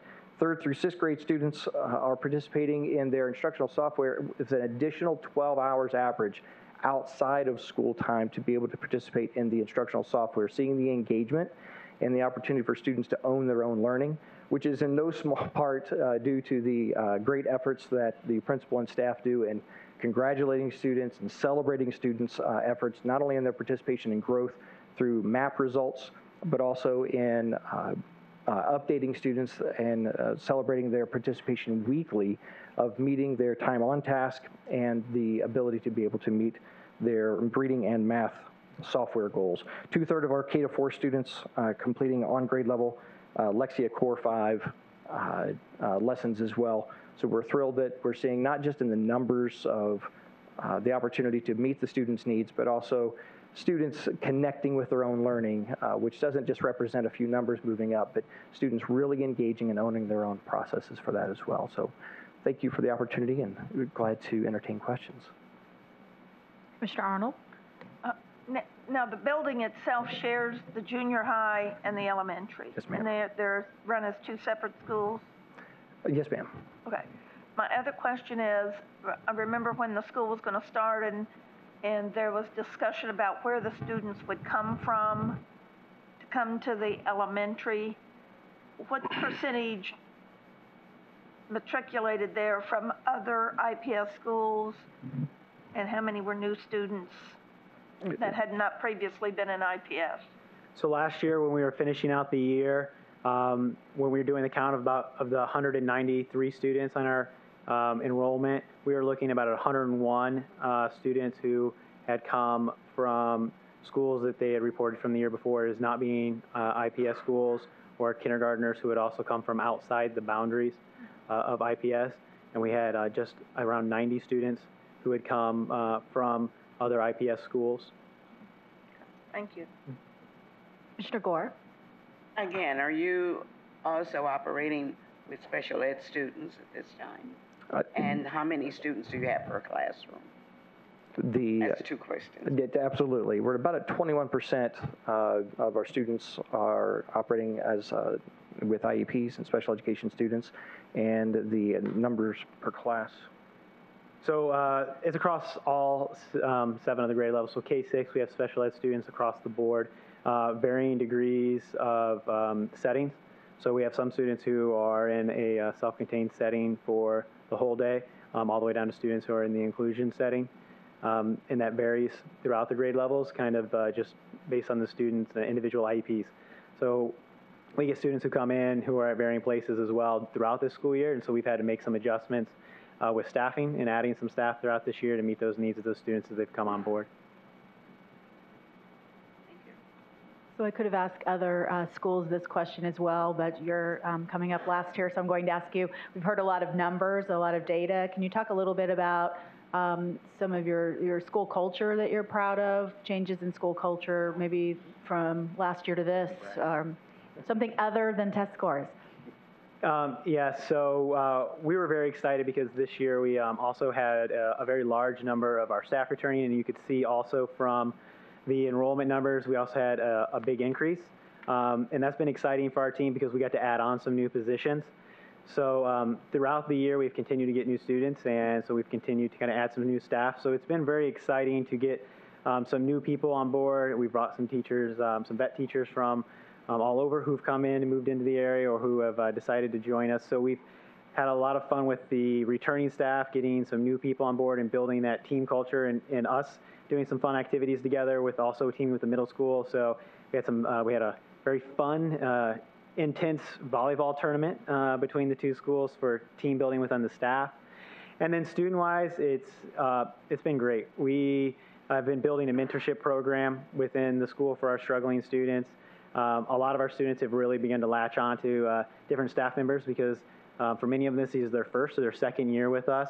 So throughout the year, they've really begun to develop strong relationships. So now parents are coming in a lot more, visiting, talking to staff, and the students are becoming very vested in the school. And we recently had a couple students who unfortunately had to move out of state, and their family was very saddened by the fact they had to go. That really means a lot to me. We've also had families who've had to move, and they've worked really hard to ensure they stay within the busing area for our school so that they could make sure their students could stay. And as we know, the mobility rate on the south side of Indianapolis is very high. And so for those families to be working with us and talking with us as they're looking for new housing to ensure that they're staying within the bus zone so their kids can stay at our building when they've switched schools a lot, that says a lot. So we're very excited about that. And we're looking forward to see what we can keep doing as we keep them for more years to come.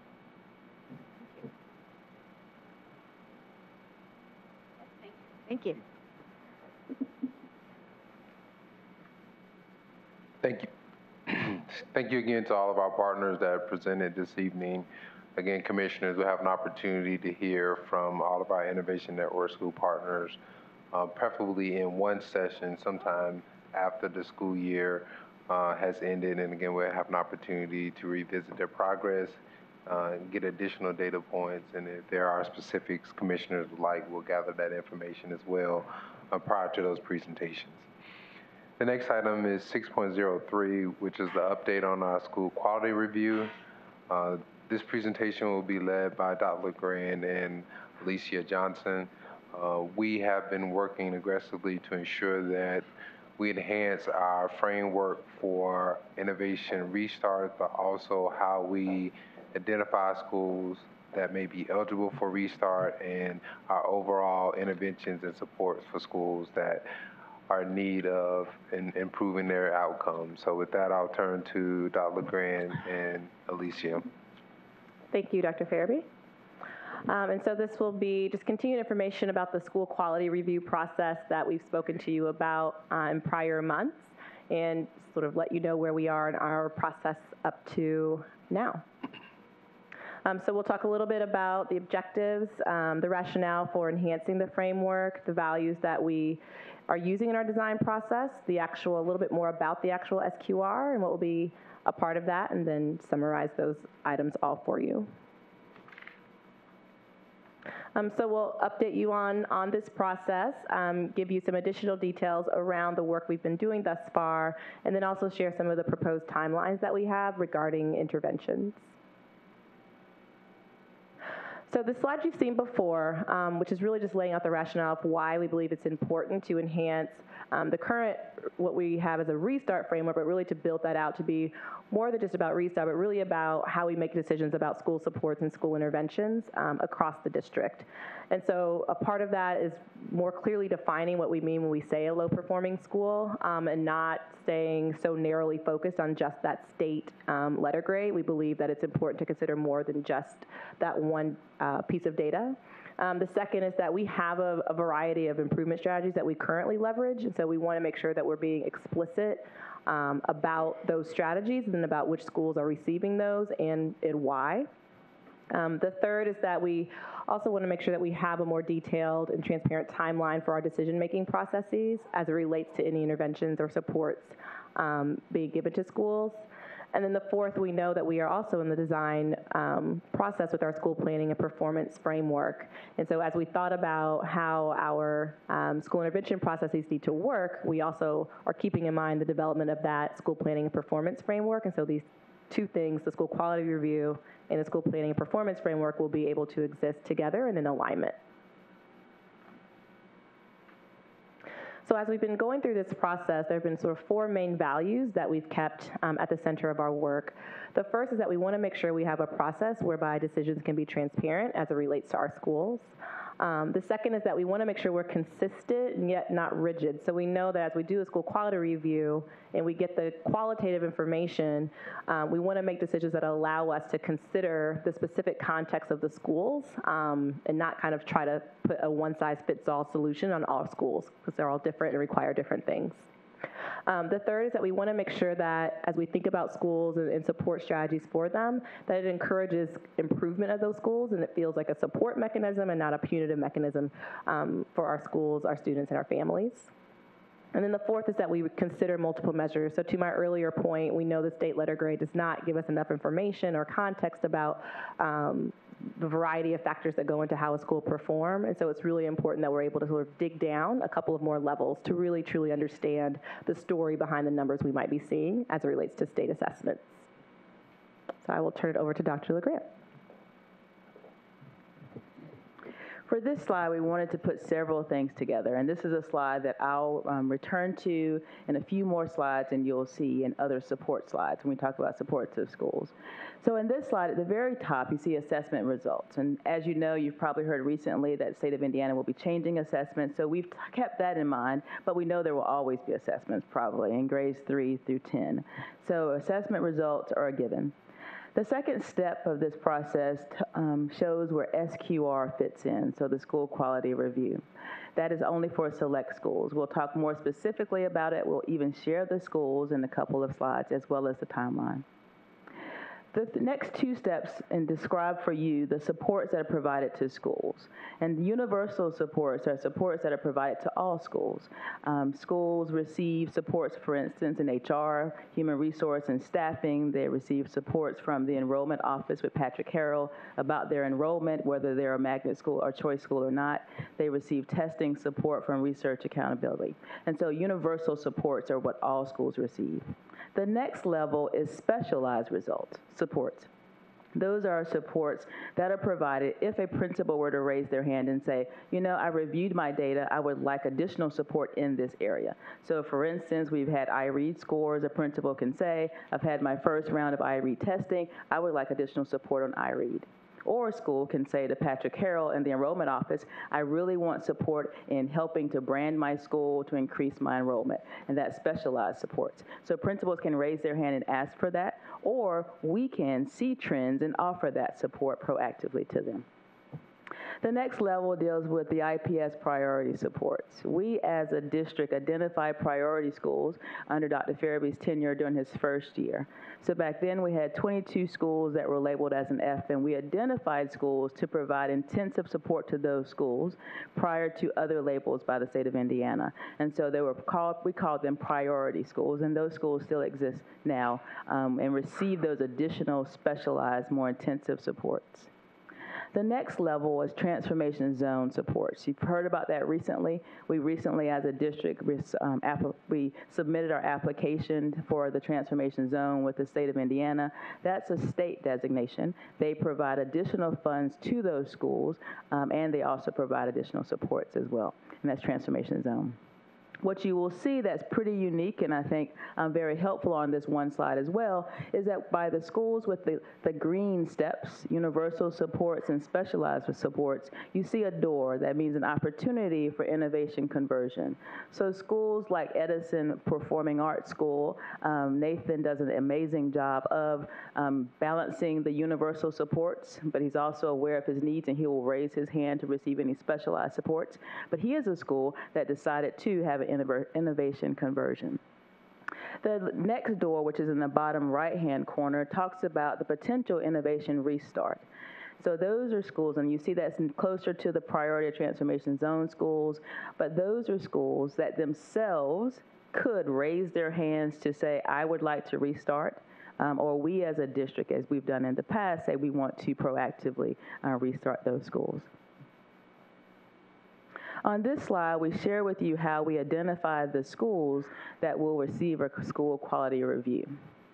So we first looked at the bottom quartile of proficiency scores, the number of students who actually passed the actual ELA and math assessments. And so we looked at the bottom quartile.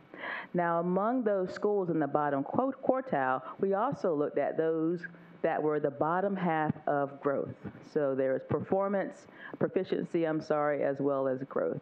And you heard Nicole Farmer talk about their success with growth. You also heard Enlace discuss growth. We've had schools that maybe their proficiency rate wasn't what they wanted it to be, but they showed great growth. And I think Nicole also gave an example of that. So maybe a 40% proficiency rate, but specifically for Fisher, they had the highest growth in our district. And so what we did is the bottom half of proficiency, but then within that number, what are the schools that were the bottom half of growth? So once those schools are identified and we go visit, and in the next slide I'll show you the actual schools, this will give us a chance to look behind the numbers. So the state assessments provide the quantitative information, and we've always used that, but the school quality review will give us the qualitative pieces so that a school is more than just numbers. So we will do school walkthroughs, and we also will have interviews with different members of the stakeholder groups, so school leadership themselves, teachers, staff members, students, as well as their families to talk about the school and how things are going in the school. Those visits will take place in August and September. So if you lay that back on top of this framework, which provides the steps of support in IPS, when we see the schools, and I think when we actually go visit the schools, we will share with them what we suggest as next steps. So if some of the schools we visit will be priority schools, they could be. Schools we visit could be in the transformation zone. They could also be schools that have received universal or specialized supports. So once we visit those schools, we'll have conversations about next steps. And our approach is all as a matter of support. We want to provide support to them. So for instance, if you are in a school and right now you just receive universal supports, we might suggest to you, let's raise our hand to find some more specialized supports in your schools based on the data we've seen and also the actual qualitative things that we observe. If you are a priority school, we might intensify or provide a greater focus on the supports that you receive. If you are a transformation zone school, the same thing is true. If you are a school and you already have specialized supports, you've raised your hand or we've proactively provided it, we might adjust those so that you have better success within your school. As you can imagine, that there could be some opportunities that when we visit schools that have not been successful or had some failure in the past, it could also be a conversation that we have with them about restarting as an innovation school. So in this one graphic, it just lays out for us the kinds of supports that do exist and how we can move from different levels of those supports so that we have greater opportunities and more success for students.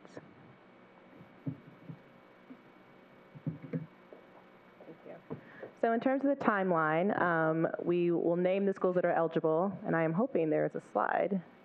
There we go. Okay. The slides moved a little bit on us. So we'll name the schools that are eligible for that SQR based on the lenses that Dr. LeGrand laid out for you. To this point, we have met with the school leadership teams, and they've spoken with their staff members regarding the SQR process and the fact that those schools are now eligible. We'll work between now and September to engage with the larger school community via letters, home with report cards, open houses that'll be happening at the start of the year, as well as other school events as the year closes out, so that our families in larger community are informed that the SQRs will be happening. At the very start of the school year in August and September, we'll actually complete those visits, and then in October, share the findings with the Board of School Commissioners along with the recommendations for next steps with those schools. And so listed here are just the schools that will receive a school quality review in the 17-18 year: Emma Donnan Elementary, George Buck, School 94, James Wickham Riley, School 43, Lewis B. Russell, School 48, Washington Irving, School 14, William McKinley, School 39, and Harshman Middle School. So as we think about enhancing our process, we know that it's really important that we think about more than just one factor as we think about how the quality of a school is defined and what makes a school successful. And so we're excited for the school quality review to give us an opportunity to do that deeper dive into what's happening in our schools. We also know that we want to be as proactive as we can in determining the appropriate strategies to support schools, and for schools to, as Dr. LeGrand said, raise their hands and say, these are the supports I need, so the district can be responsive to that. And then also this will give us a regular and systematic way to identify schools that might be struggling, and again, define what the appropriate next step should be, and to do that early enough that we can engage community as we need, as well as school leadership and teachers and staff. And so we'll take questions. Commissioner Moore? Thank you. Sounds like you've got it laid out, and that sounds really good to be able to give the school support. I just wanted to know who will conduct the reviews. Are they going to be from within or from our IPS administrators? How does that work? That will be, as you can tell, I think it was on the slide as well, that it'll be an internal team. So it'll be a district internal team that's cross-functional so that we can tap into expertise in different areas. Commissioner Hoops? So I want to understand sort of the labeling of SQR. You're saying that some of these schools, and I'm not familiar with where any of those schools are currently receiving supports, but you showed the sort of the different steps. And so depending on the historical performance of the school, I'm sure that letter or that communication can be a surprise, or perhaps you've already had some discussions over the last few years. I'm really in my mind thinking about, for example, DIGS, the performance issues. So I want to understand a little bit better what that SQR label means, and does it mean something different depending on what your historical performance has been? Right, I think that's a great question, because I think the goal has been for the label to be neutral in and of itself. So this is saying, yes, you're triggered to get a school quality review based on the prior year's data, but that in and of itself isn't necessarily mean there's going to be a negative outcome. So we could get to the school, talk with families and teachers and leaders, look at the most recent data we see and say, actually, based on the current year's results, based on conversations we've had, we think the right thing to do is just continue to monitor progress and not change anything. Or it could be a situation if a school has historically been pretty low performing, that we say we've tried this suite of strategies and support, and it's been a number of years and it has not yet been successful, and so we might need to think about doing something differently. So the visit itself has a neutral value. I think it's what's come out of it, the data we get from that visit, that will then help us determine what decision to make next. The only thing I would add to that part is that we, for the schools that are priority and transformation zone schools, and I think for the schools overall, they know that we look at their data and provide supports accordingly. And so the school quality review, the way that I position it with all the principals, is that it is a layer that's in addition to just the data. And so they get a chance to have more than just the numbers driving what we do in your building, because we know schools are more than just assessment results. So in this list of things we've been doing for several years to support schools, we have an opportunity to now insert something that's more than just the numbers, so more than just what we receive from the state of Indiana. And that's the only different piece. So this piece is very neutral in itself, but helps us to form a whole picture of a school. Commissioner Hoops, sure, go ahead. I'm interested in learning sort of about the communication, because I think that I'm a parent and I think communication, and again, given the specific situation of each school, your communication is going to be different. I imagine not only the message, but how you interact with families. Each school is different, and you have different connections and how they reach out and connect and engage with their parents. So tell me a little bit more about what that May-September timeframe looks like. How does that look like? I know you've learned a lot from previous experiences and are always looking at opportunities to engage the community and parents into those schools. Yeah, so I think there's a couple things. I think one, in terms of just level of engagement, it's something that we want to make sure in this situation that we're tracking so that we can see like what's the level of engagement we're getting as we talk with parents about the process. And then I think more importantly to me, it's positioning this as an invitation for parents to take part in that August and September focus group. So, we'll be meeting with groups of parents to give and have more in-depth conversations about their experience in the school. And so in the spring, it's saying, your school is qualified to receive this review. Here is why. It's based on that 1 year of data. We need to have this visit to figure out what is going on beyond just those numbers. And so here's an opportunity for you to engage in a very active way and to share your experience at the school to help us determine what needs to be the next step. So the spring is really about laying that groundwork, that framework, and extending the invitation, hopefully repeatedly, to families so that in August and September, when we're doing those visits, we have pretty significant engagement from parents who are willing to come and give us their input.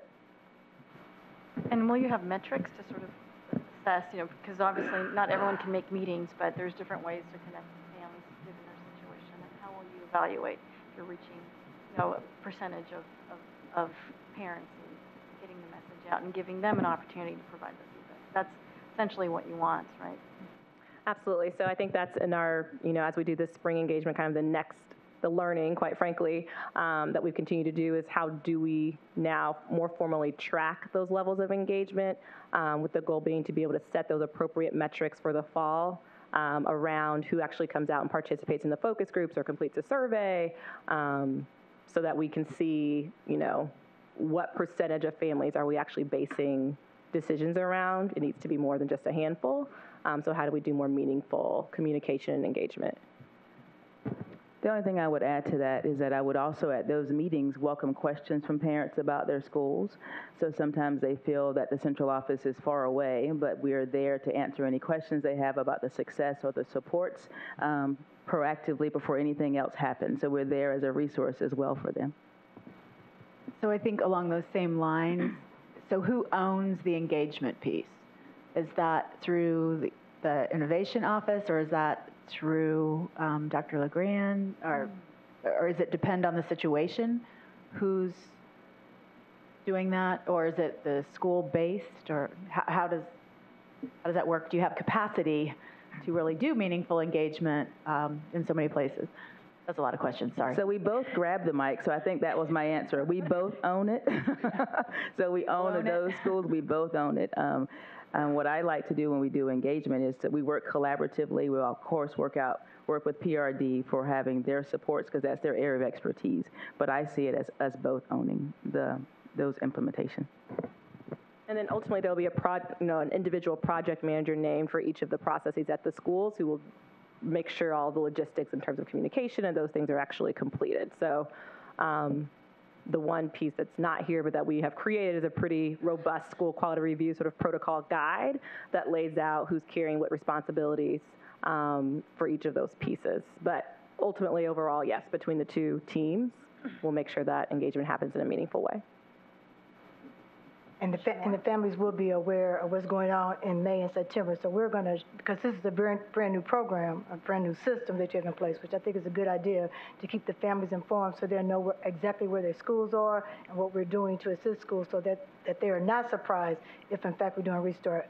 So I guess my question is over, not that we don't have a whole lot of stuff that we're already doing, not that you guys have not already got your hands full, but are we going to make sure between now and May, September, that the community is aware of our new SQR process, that we're going to be coming out, that they need to be aware and how to engage the family? So are we going to be doing that kind of stuff between that time and now, or between May and September? Because I do think it's important that our families and our community know exactly all the things that we are doing to shore up our schools, and if in fact they do need some assistance, what those assistance are, and if we need to do restart, what that means.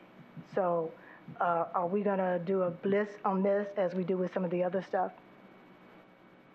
So where our focus has been thus far is on those specific school communities. So, engage with that principal and staff. We've talked about the community partners who play primary support roles in those schools also being aware and doing potentially even a community partner focus group as a part of the SQR because we know that's an important stakeholder group to engage.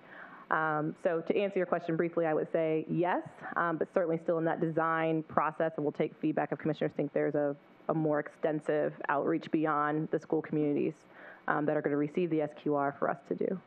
Because other schools may eventually receive, right? So, this is a start. Correct. So everyone should know. I would think we want as many people to know so they can be ambassadors for any of our good programs, which I hope for all of them, but that they'll be able to at least be able to speak to it if someone asks them about it.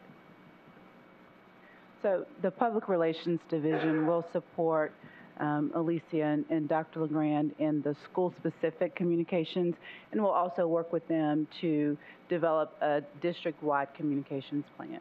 Okay, thank you. Yes, ma'am. Yes, Commissioner Gore? So what we're saying now is that you have already conducted the meetings, the school leadership, and these schools have been they're aware. Well, I guess they are. You got it up here. You've already. Yes, they are aware. They're aware. Not just finding out. They were aware before this meeting. They were aware before the meeting, okay. But you have conducted your April already. I have another little kind of clarifying question. So when you mentioned the 22 priority schools that were initially identified, is that a continuing lens that is applied, or was that a one-time kind of pass-through when you first arrived that you identified? And have those schools moved off? Some of them have moved off priority because they've become restarts or something else, but kind of where are we at from that original 22? We can send you an updated list on where they are, the current state of those schools. So we believe that the SQR process will help us to transition fully to this level. We started out with those 22 Fs, and we chose from them 11 priority schools. So we did the same thing. So the 22 Fs, but then the bottom performers, and so there were 11. And we saw great growth the first year and the second year, but then the state assessment changed. So the ideal world, 3 to 5 years of support, you should be no longer needing support, but not 3 to 5 years of different assessments and a different accountability model. And so some of those schools, as you mentioned, have been restarted. Some are still priority schools, and we feel that the schools in the community they've appreciated the support as we transition from a new assessment and a new accountability model. But we believe once we get through that current group of priority schools, the SQR model will be our focus going forward. And we'll be able to assign schools to support levels and give supports based on what we see. Kind of transitioning from that original system to a process. Yes. Okay. That has more than just data, just more than just the numbers. Yeah. Commissioner Hoops. I have some questions about the support. How do you go about, because you were saying, obviously the different levels, universal supports. Do principals in general know that what kinds of services that they could, raise their hand and ask for? Like you were saying, maybe they want to market their school and get more enrollment, as an example. Also, perhaps iReach scores and so on. It's sort of does the central office market those various supports that principals can volunteer so they can kind of have a list of things that they know that they can reach out for? I think they do know. We try really hard. We have principal meetings the first Thursday of every month, and so we keep at top of mind things that are taking place around that time, upcoming events, so they have an understanding of who owns what area. So, for instance, months ago, prior to the first iRead testing, we started talking about iRead at the beginning, and so they know that is the support for instruction is from Tammy Bowman's office, and so it will be her and also her instructional coaches who provide the professional development for principals, and then also say we're available to also help your schools. And so when we started the testing, another opportunity is when we started testing, Dr. Christian Friend leads research evaluation and assessment. And so he's the one having meetings with principals about testing. He also sends out data reports so they know he's the one that they can reach out if they need help with data. So I think they do know. We hope they do. The superintendent has pushed during his presentations to principals that we are here only to serve. And I talk about ringing the bell. I also share with principals that we think leaders should be not just leaders who ignore circumstances or not just leaders who see problems in their schools, but you have to be, and we talk about this being a level 3 leader. You see the problems and you raise your hand and you find a solution so that you can make sure what happens in your building is what we expect as a district and what you really want for your students. So I hope they do know, and I think they know, but let me know if someone tells you they don't know. We'll be glad to help them with it.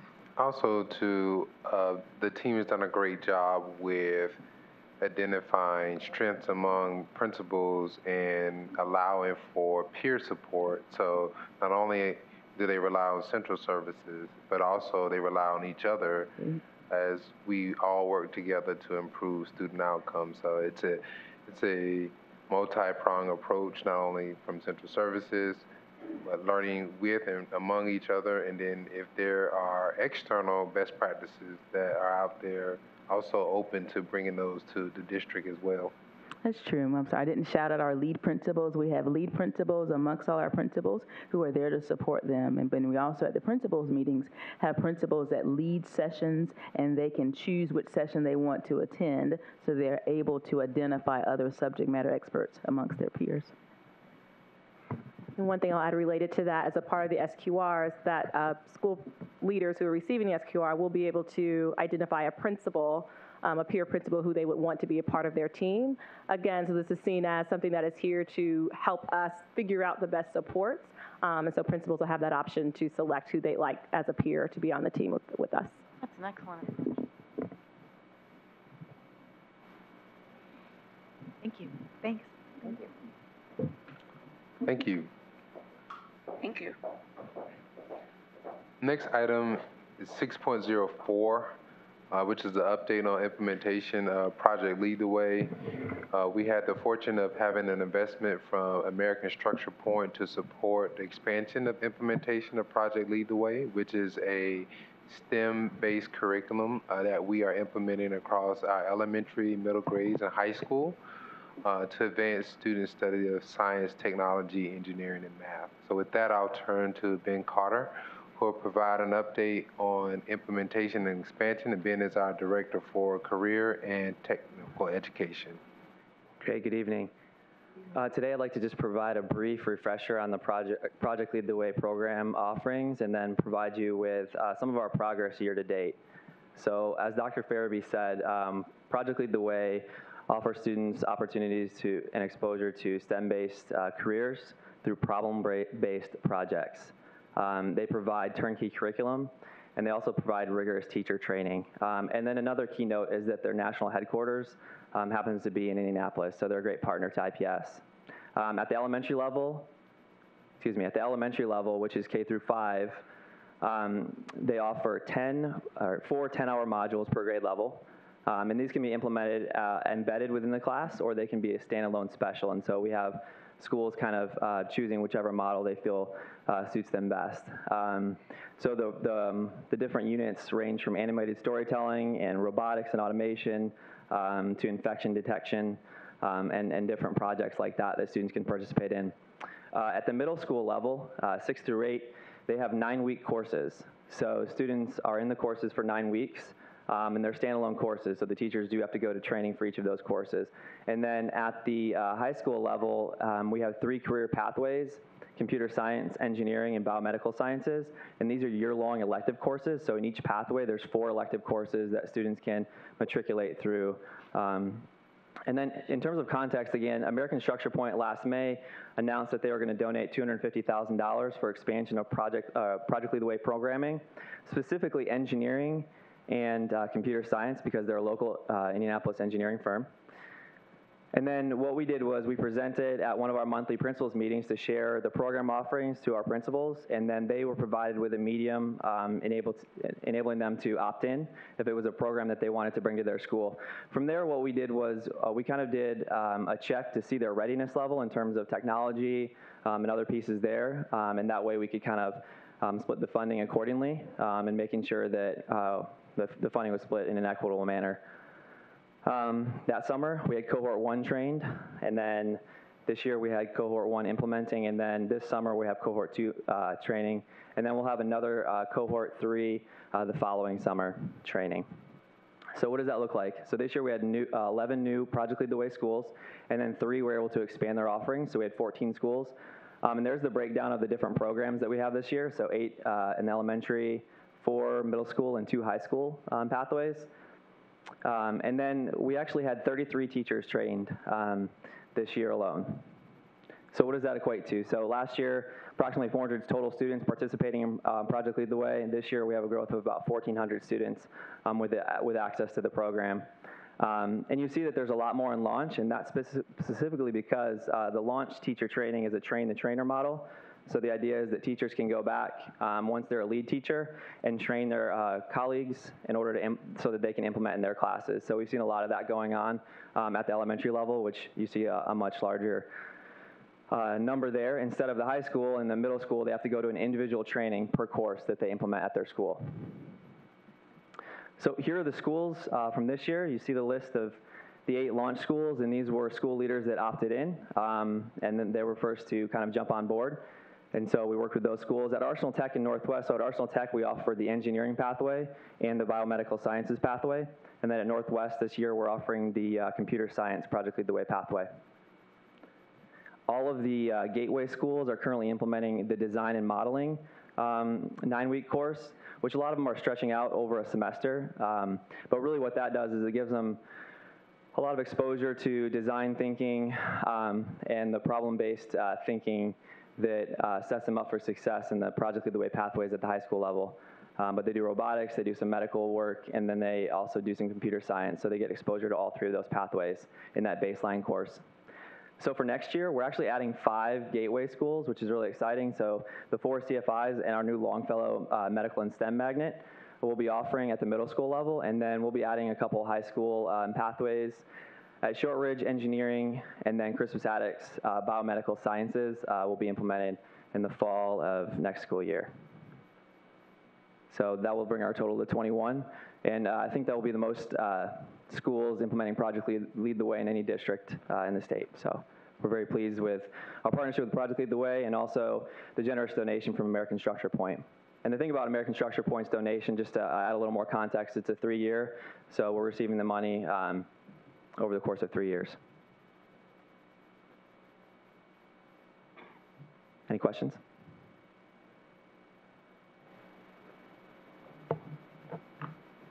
Fantastic. Thank you. Thank you, Ben. The last superintendent report is our quarterly finance update. We've completed the 3rd fiscal quarter for the 2016-2017 school year. As you recall, we are on a school year budgeting cycle. And again, this concludes the 3rd quarter, and Chief Financial Manager Weston Young will provide an update, an analysis of current revenue against our projected revenue, and also current expenses against our projected expenses. We also have an opportunity to hear from a principal as well at implementation of strategic priorities in the school. So with that, I'll turn it over to Weston Young. Thank you, Dr. Farabee. Good evening, commissioners. Just want to say I enjoy being a part of IPS. These are exciting nights because there's so much great stuff happening in our schools. And this is just a small part of it. These are the dollars that do all these great things. and great investments in our schools. So highlight the state funds and the property tax funds that we've talked about the last quarter here through the budget development process. More detailed reports are in the appendix provided in the deck. The supplier diversity, I want to highlight that. For year over year, we've increased our supplier diversity spend to at 12% of our total expenditure. Total eligible expenditures, our eligible expenditures last year yielded 10%. So we're increasing our focus on that, and it's paying off in our metrics. I want to highlight that there's a lot of this great configuration process going on, and a lot of the capital projects funds are providing those opportunities, and I highlight that with Scott's leadership. In the 15-16 budget year, we allocated resources out to, on the 15-16 year, we will be having a similar process in the coming month of May. The slide behind this deck is a timeline of our additional appropriations requests that we'll be making. This is a similar process of last year, where it's a process to seek legal approval to spend money above current board and DLGF approved appropriations. At the public hearing, we'll review budget amounts already approved by the IPS board for the 2016-17 school year. We'll also review the appropriated amounts already approved by DLGF for that same school year and any differences in those amounts. The reason for the request, and specifically in the general fund, is that beginning in the school year 15-16 budget cycle, IPS made a tactical shift to budget more tight and more aligned with the DLGF appropriated amount. This was a strategic shift in budget transparency for the district. So for this school year, the projected expenditures are expected to exceed the original approved appropriation, and that's why we will make that request. In the property tax funds, DLGF does not approve their entire original appropriation for fiscal year entities. We are one of 2 schools in the state that is a fiscal year entity, and so it is just a customary routine procedure we must do to get all the dollars in the approval to spend.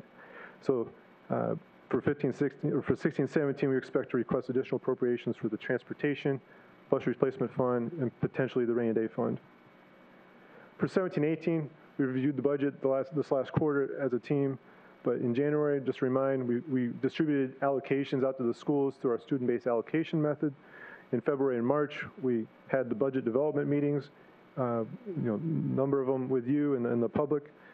We have worked with schools and central office team to align budgets with strategic priorities for the upcoming year.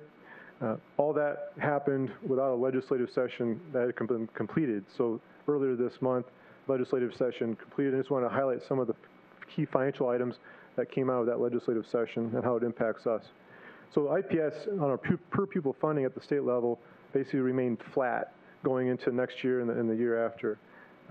It's still below the amount that we received 2 years ago. However, our focus on EL and SPED was aligned with the budget passed by both houses, where EL funding is increasing and also SPED has had a modest increase in the most severe exceptionality. We appreciate the budget bill's focus on these key areas of need in our district. It's not enough revenue, though, that is expected to be received to close the funding gap that we've discussed and shared in these budget development meetings. At the federal level, we're also actively engaged with national partners to address any proposed cuts in the federal education budget related to title funds. When it comes to long-term budget planning, IPS is committed to its 2015 strategic plan. To address goals aligned with community input, IPS has self-funded this plan up until this point. In the current local, state, and federal education funding climate, fiscal pressures loom large on the horizon and requires IPS to be even more diligent in seeking additional funding to acquire and maintain adequate resources to foster safe, caring, and innovative learning environments for some of the highest need students in the state. Regardless of how much funding is available, IPS remains committed to focusing on how well funds are utilized. This commitment plays out through our student-based allocation initiative.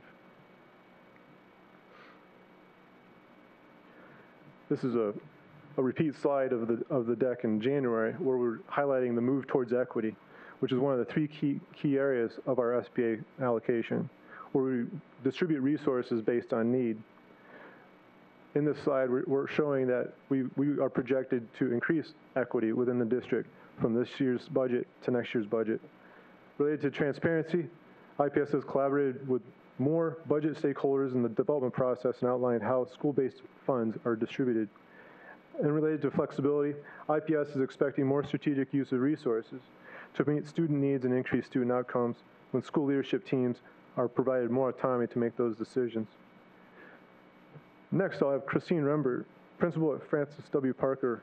She'll share how SBA's flexibility these past few months have allowed her school leadership team to develop a plan to address student needs in a bold new way in the coming school year. Christine? Thanks for asking me to join you in this presentation, Weston. It's been an exciting year to participate in the autonomy process, which has really deepened our connection with folks downtown and strengthened our connection across the Montessori schools. You can see from the slide that our collaborative planning has been really powerful for us. We have now an instructional leadership team that is looking at integrity across the Montessori model, and our professional development process and plan strengthens our Montessori brand to make sure that we're delivering the same high quality instruction across the three schools. When that's provided more opportunities for Mark and Kathy and I to collaborate, not just as principals, we were doing that already, but to pull our whole leadership teams together and to really hear from the teachers in a very strategic way. At my school particularly, we have come to become aware through this process that the social and emotional learning needs of our students are great. We have a large number of students who suffer from trauma and loss. We have Midtown support in our building. We have Kaleidoscope support from the district. We have special education support, but it's just not enough to meet the needs of all of our learners.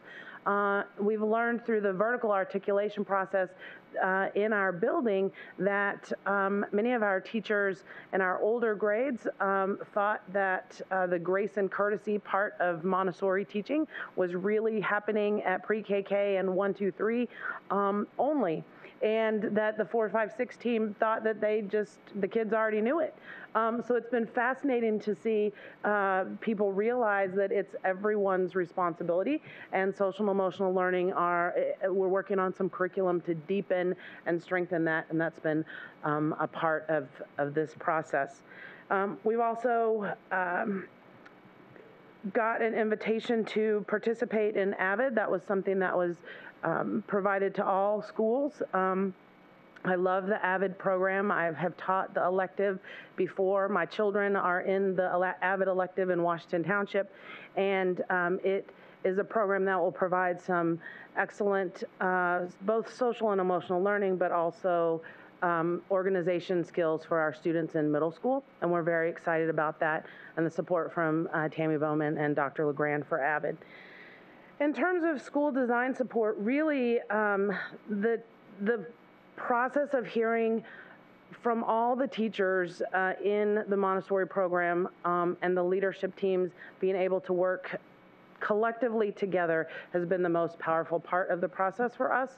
And the thought partnership, not just with principals, but with folks from downtown and our teachers, has been terrific for us.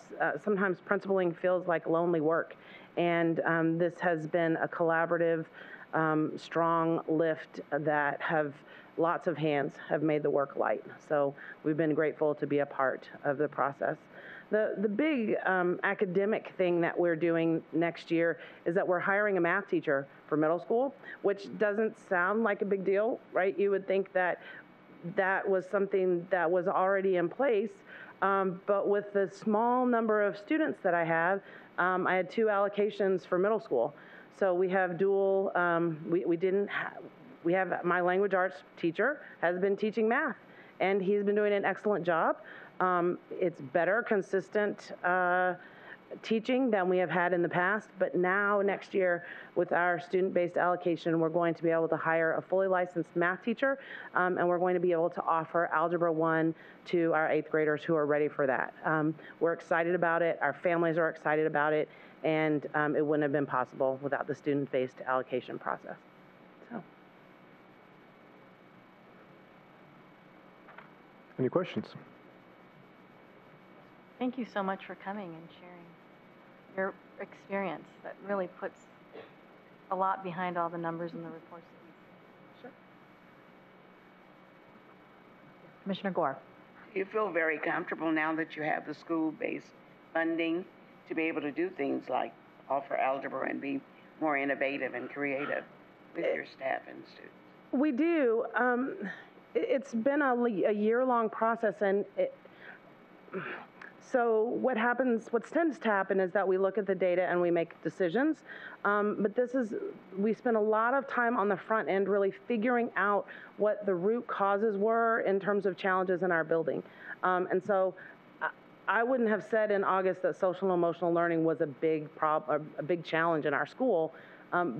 But the spending the time with the problems and looking at our data with different lenses and asking other people to look at it with us really showed us that that was an issue. And so then it was about trying to figure out how can we change staff or change programming to meet the needs of those students. Not just ask for another Midtown therapist, but we really need to do something across the whole school to address this need. So. Thank you. Thanks. Thank you both. There are no items for discussion or for action in unfinished business. The next section is Section 8, which is new business. There are 4 items that we request that commissioners consider for action. The first is 8.01. It's a request for commissioners to approve a playground agreement for Madonna Elementary School and Center for Inquiry 4 at School 70 in partnership with Kaboom. We ask that commissioners consider this agreement for approval as presented. Do I have a motion to approve the agreement? So moved. All in favor? Aye. Aye. Any discuss? Oh, I'm sorry. I didn't ask for any discussion. Are there any comments for discussion? All in favor? Aye. Aye. Motion passes. The next item is 8.02, is request for commissioners to approve sale of land parcel to Department of Public Works. We ask that commissioners consider resolution number 7744 for authorization of sale of parcel of land to Department of Public Works as presented. Do I have a motion to approve resolution 774 as presented? Second. All in favor, or any discussion? All in favor? Aye. Aye. Motion passes. The next item is 8.03. We're requesting that commissioners approve authorization to submit a waiver from implementation of protected taxes. We request that commissioners approve resolution number 3006-17 as presented. Do I have a motion to approve resolution number 3006-17 as presented? So moved. A second? Second. All in favor? Aye. Any opposed? Aye. Oh, that was in favor, right? Okay. Motion passes. The next item, 8.04, is a policy revision for consideration. Administration is requesting a revision to policy for reduction in force for classified employees. In your materials are the revised policies and the current policy for review. Also included in materials are the associated administrative guidelines. We request that commissioners consider the proposed modification to the policy directing the superintendent to develop appropriate administrative guidelines for reduction in force for classified employees. Mr. Mulholland, this is we're not voting on this one, right? Yes, this will be 30 days. Any discussion on this item? Those are all the agenda items for new business. Does any commissioner wish to offer closing comments at this time? No, we've had a long meeting. Commissioner Gore?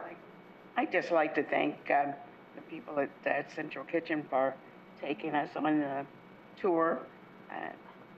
Commissioners and I were able to go and see how the food is prepared and what a great job they do for our students. And I visited Tech High School, their Elevate program, and it was very nice to see the school operating and sharing different aspects of how our children could be successful. Commissioner Arnold? I would just like to thank the administration team for the reports. I'm just always blown away. We have such a great team, and the information that we get and the evidence that we get that we're moving in the right direction, from finances to career technology to innovation schools. It's just very, very impressive, and kudos to the team. Yes, I'd like to also echo those comments and just thank all of our staff who, we have some long meetings, and we know they're on top of already long days, and we appreciate all of your presence here. I also want to thank all of our community for coming out to our first community meeting last night, and look forward to more great input from our community regarding our facilities utilization process. So thanks very much. Fairby? In that same topic, just remind everyone that we have our next community meeting on the task force report on facility utilization for our high schools this coming Monday, May 1st. It will be the Ivy Tech Culinary Center on North Meridian Street. Again, we encourage as much participation as possible, and just remind everyone that this is a very open and transparent process, and we welcome critical eye and comments as we consider these important decisions that need to be made regarding our high schools and utilization. I also would like to close with a thank you to the students and staff at Shortridge High School for allowing me to take Principal Day's job for the day and serve as principal for a day on Friday, April 14th. Had an opportunity to spend the day with students and staff, and I'm just really excited about what I saw, and just really enthused and optimistic about what's happening not only there, but the hard work of our students and staff across the district. So again, thank you. Thank you. Our next regular meeting will be our agenda review session on Tuesday, May 23rd at 6 p.m. in this room. Having completed all items on the agenda, the meeting stands adjourned.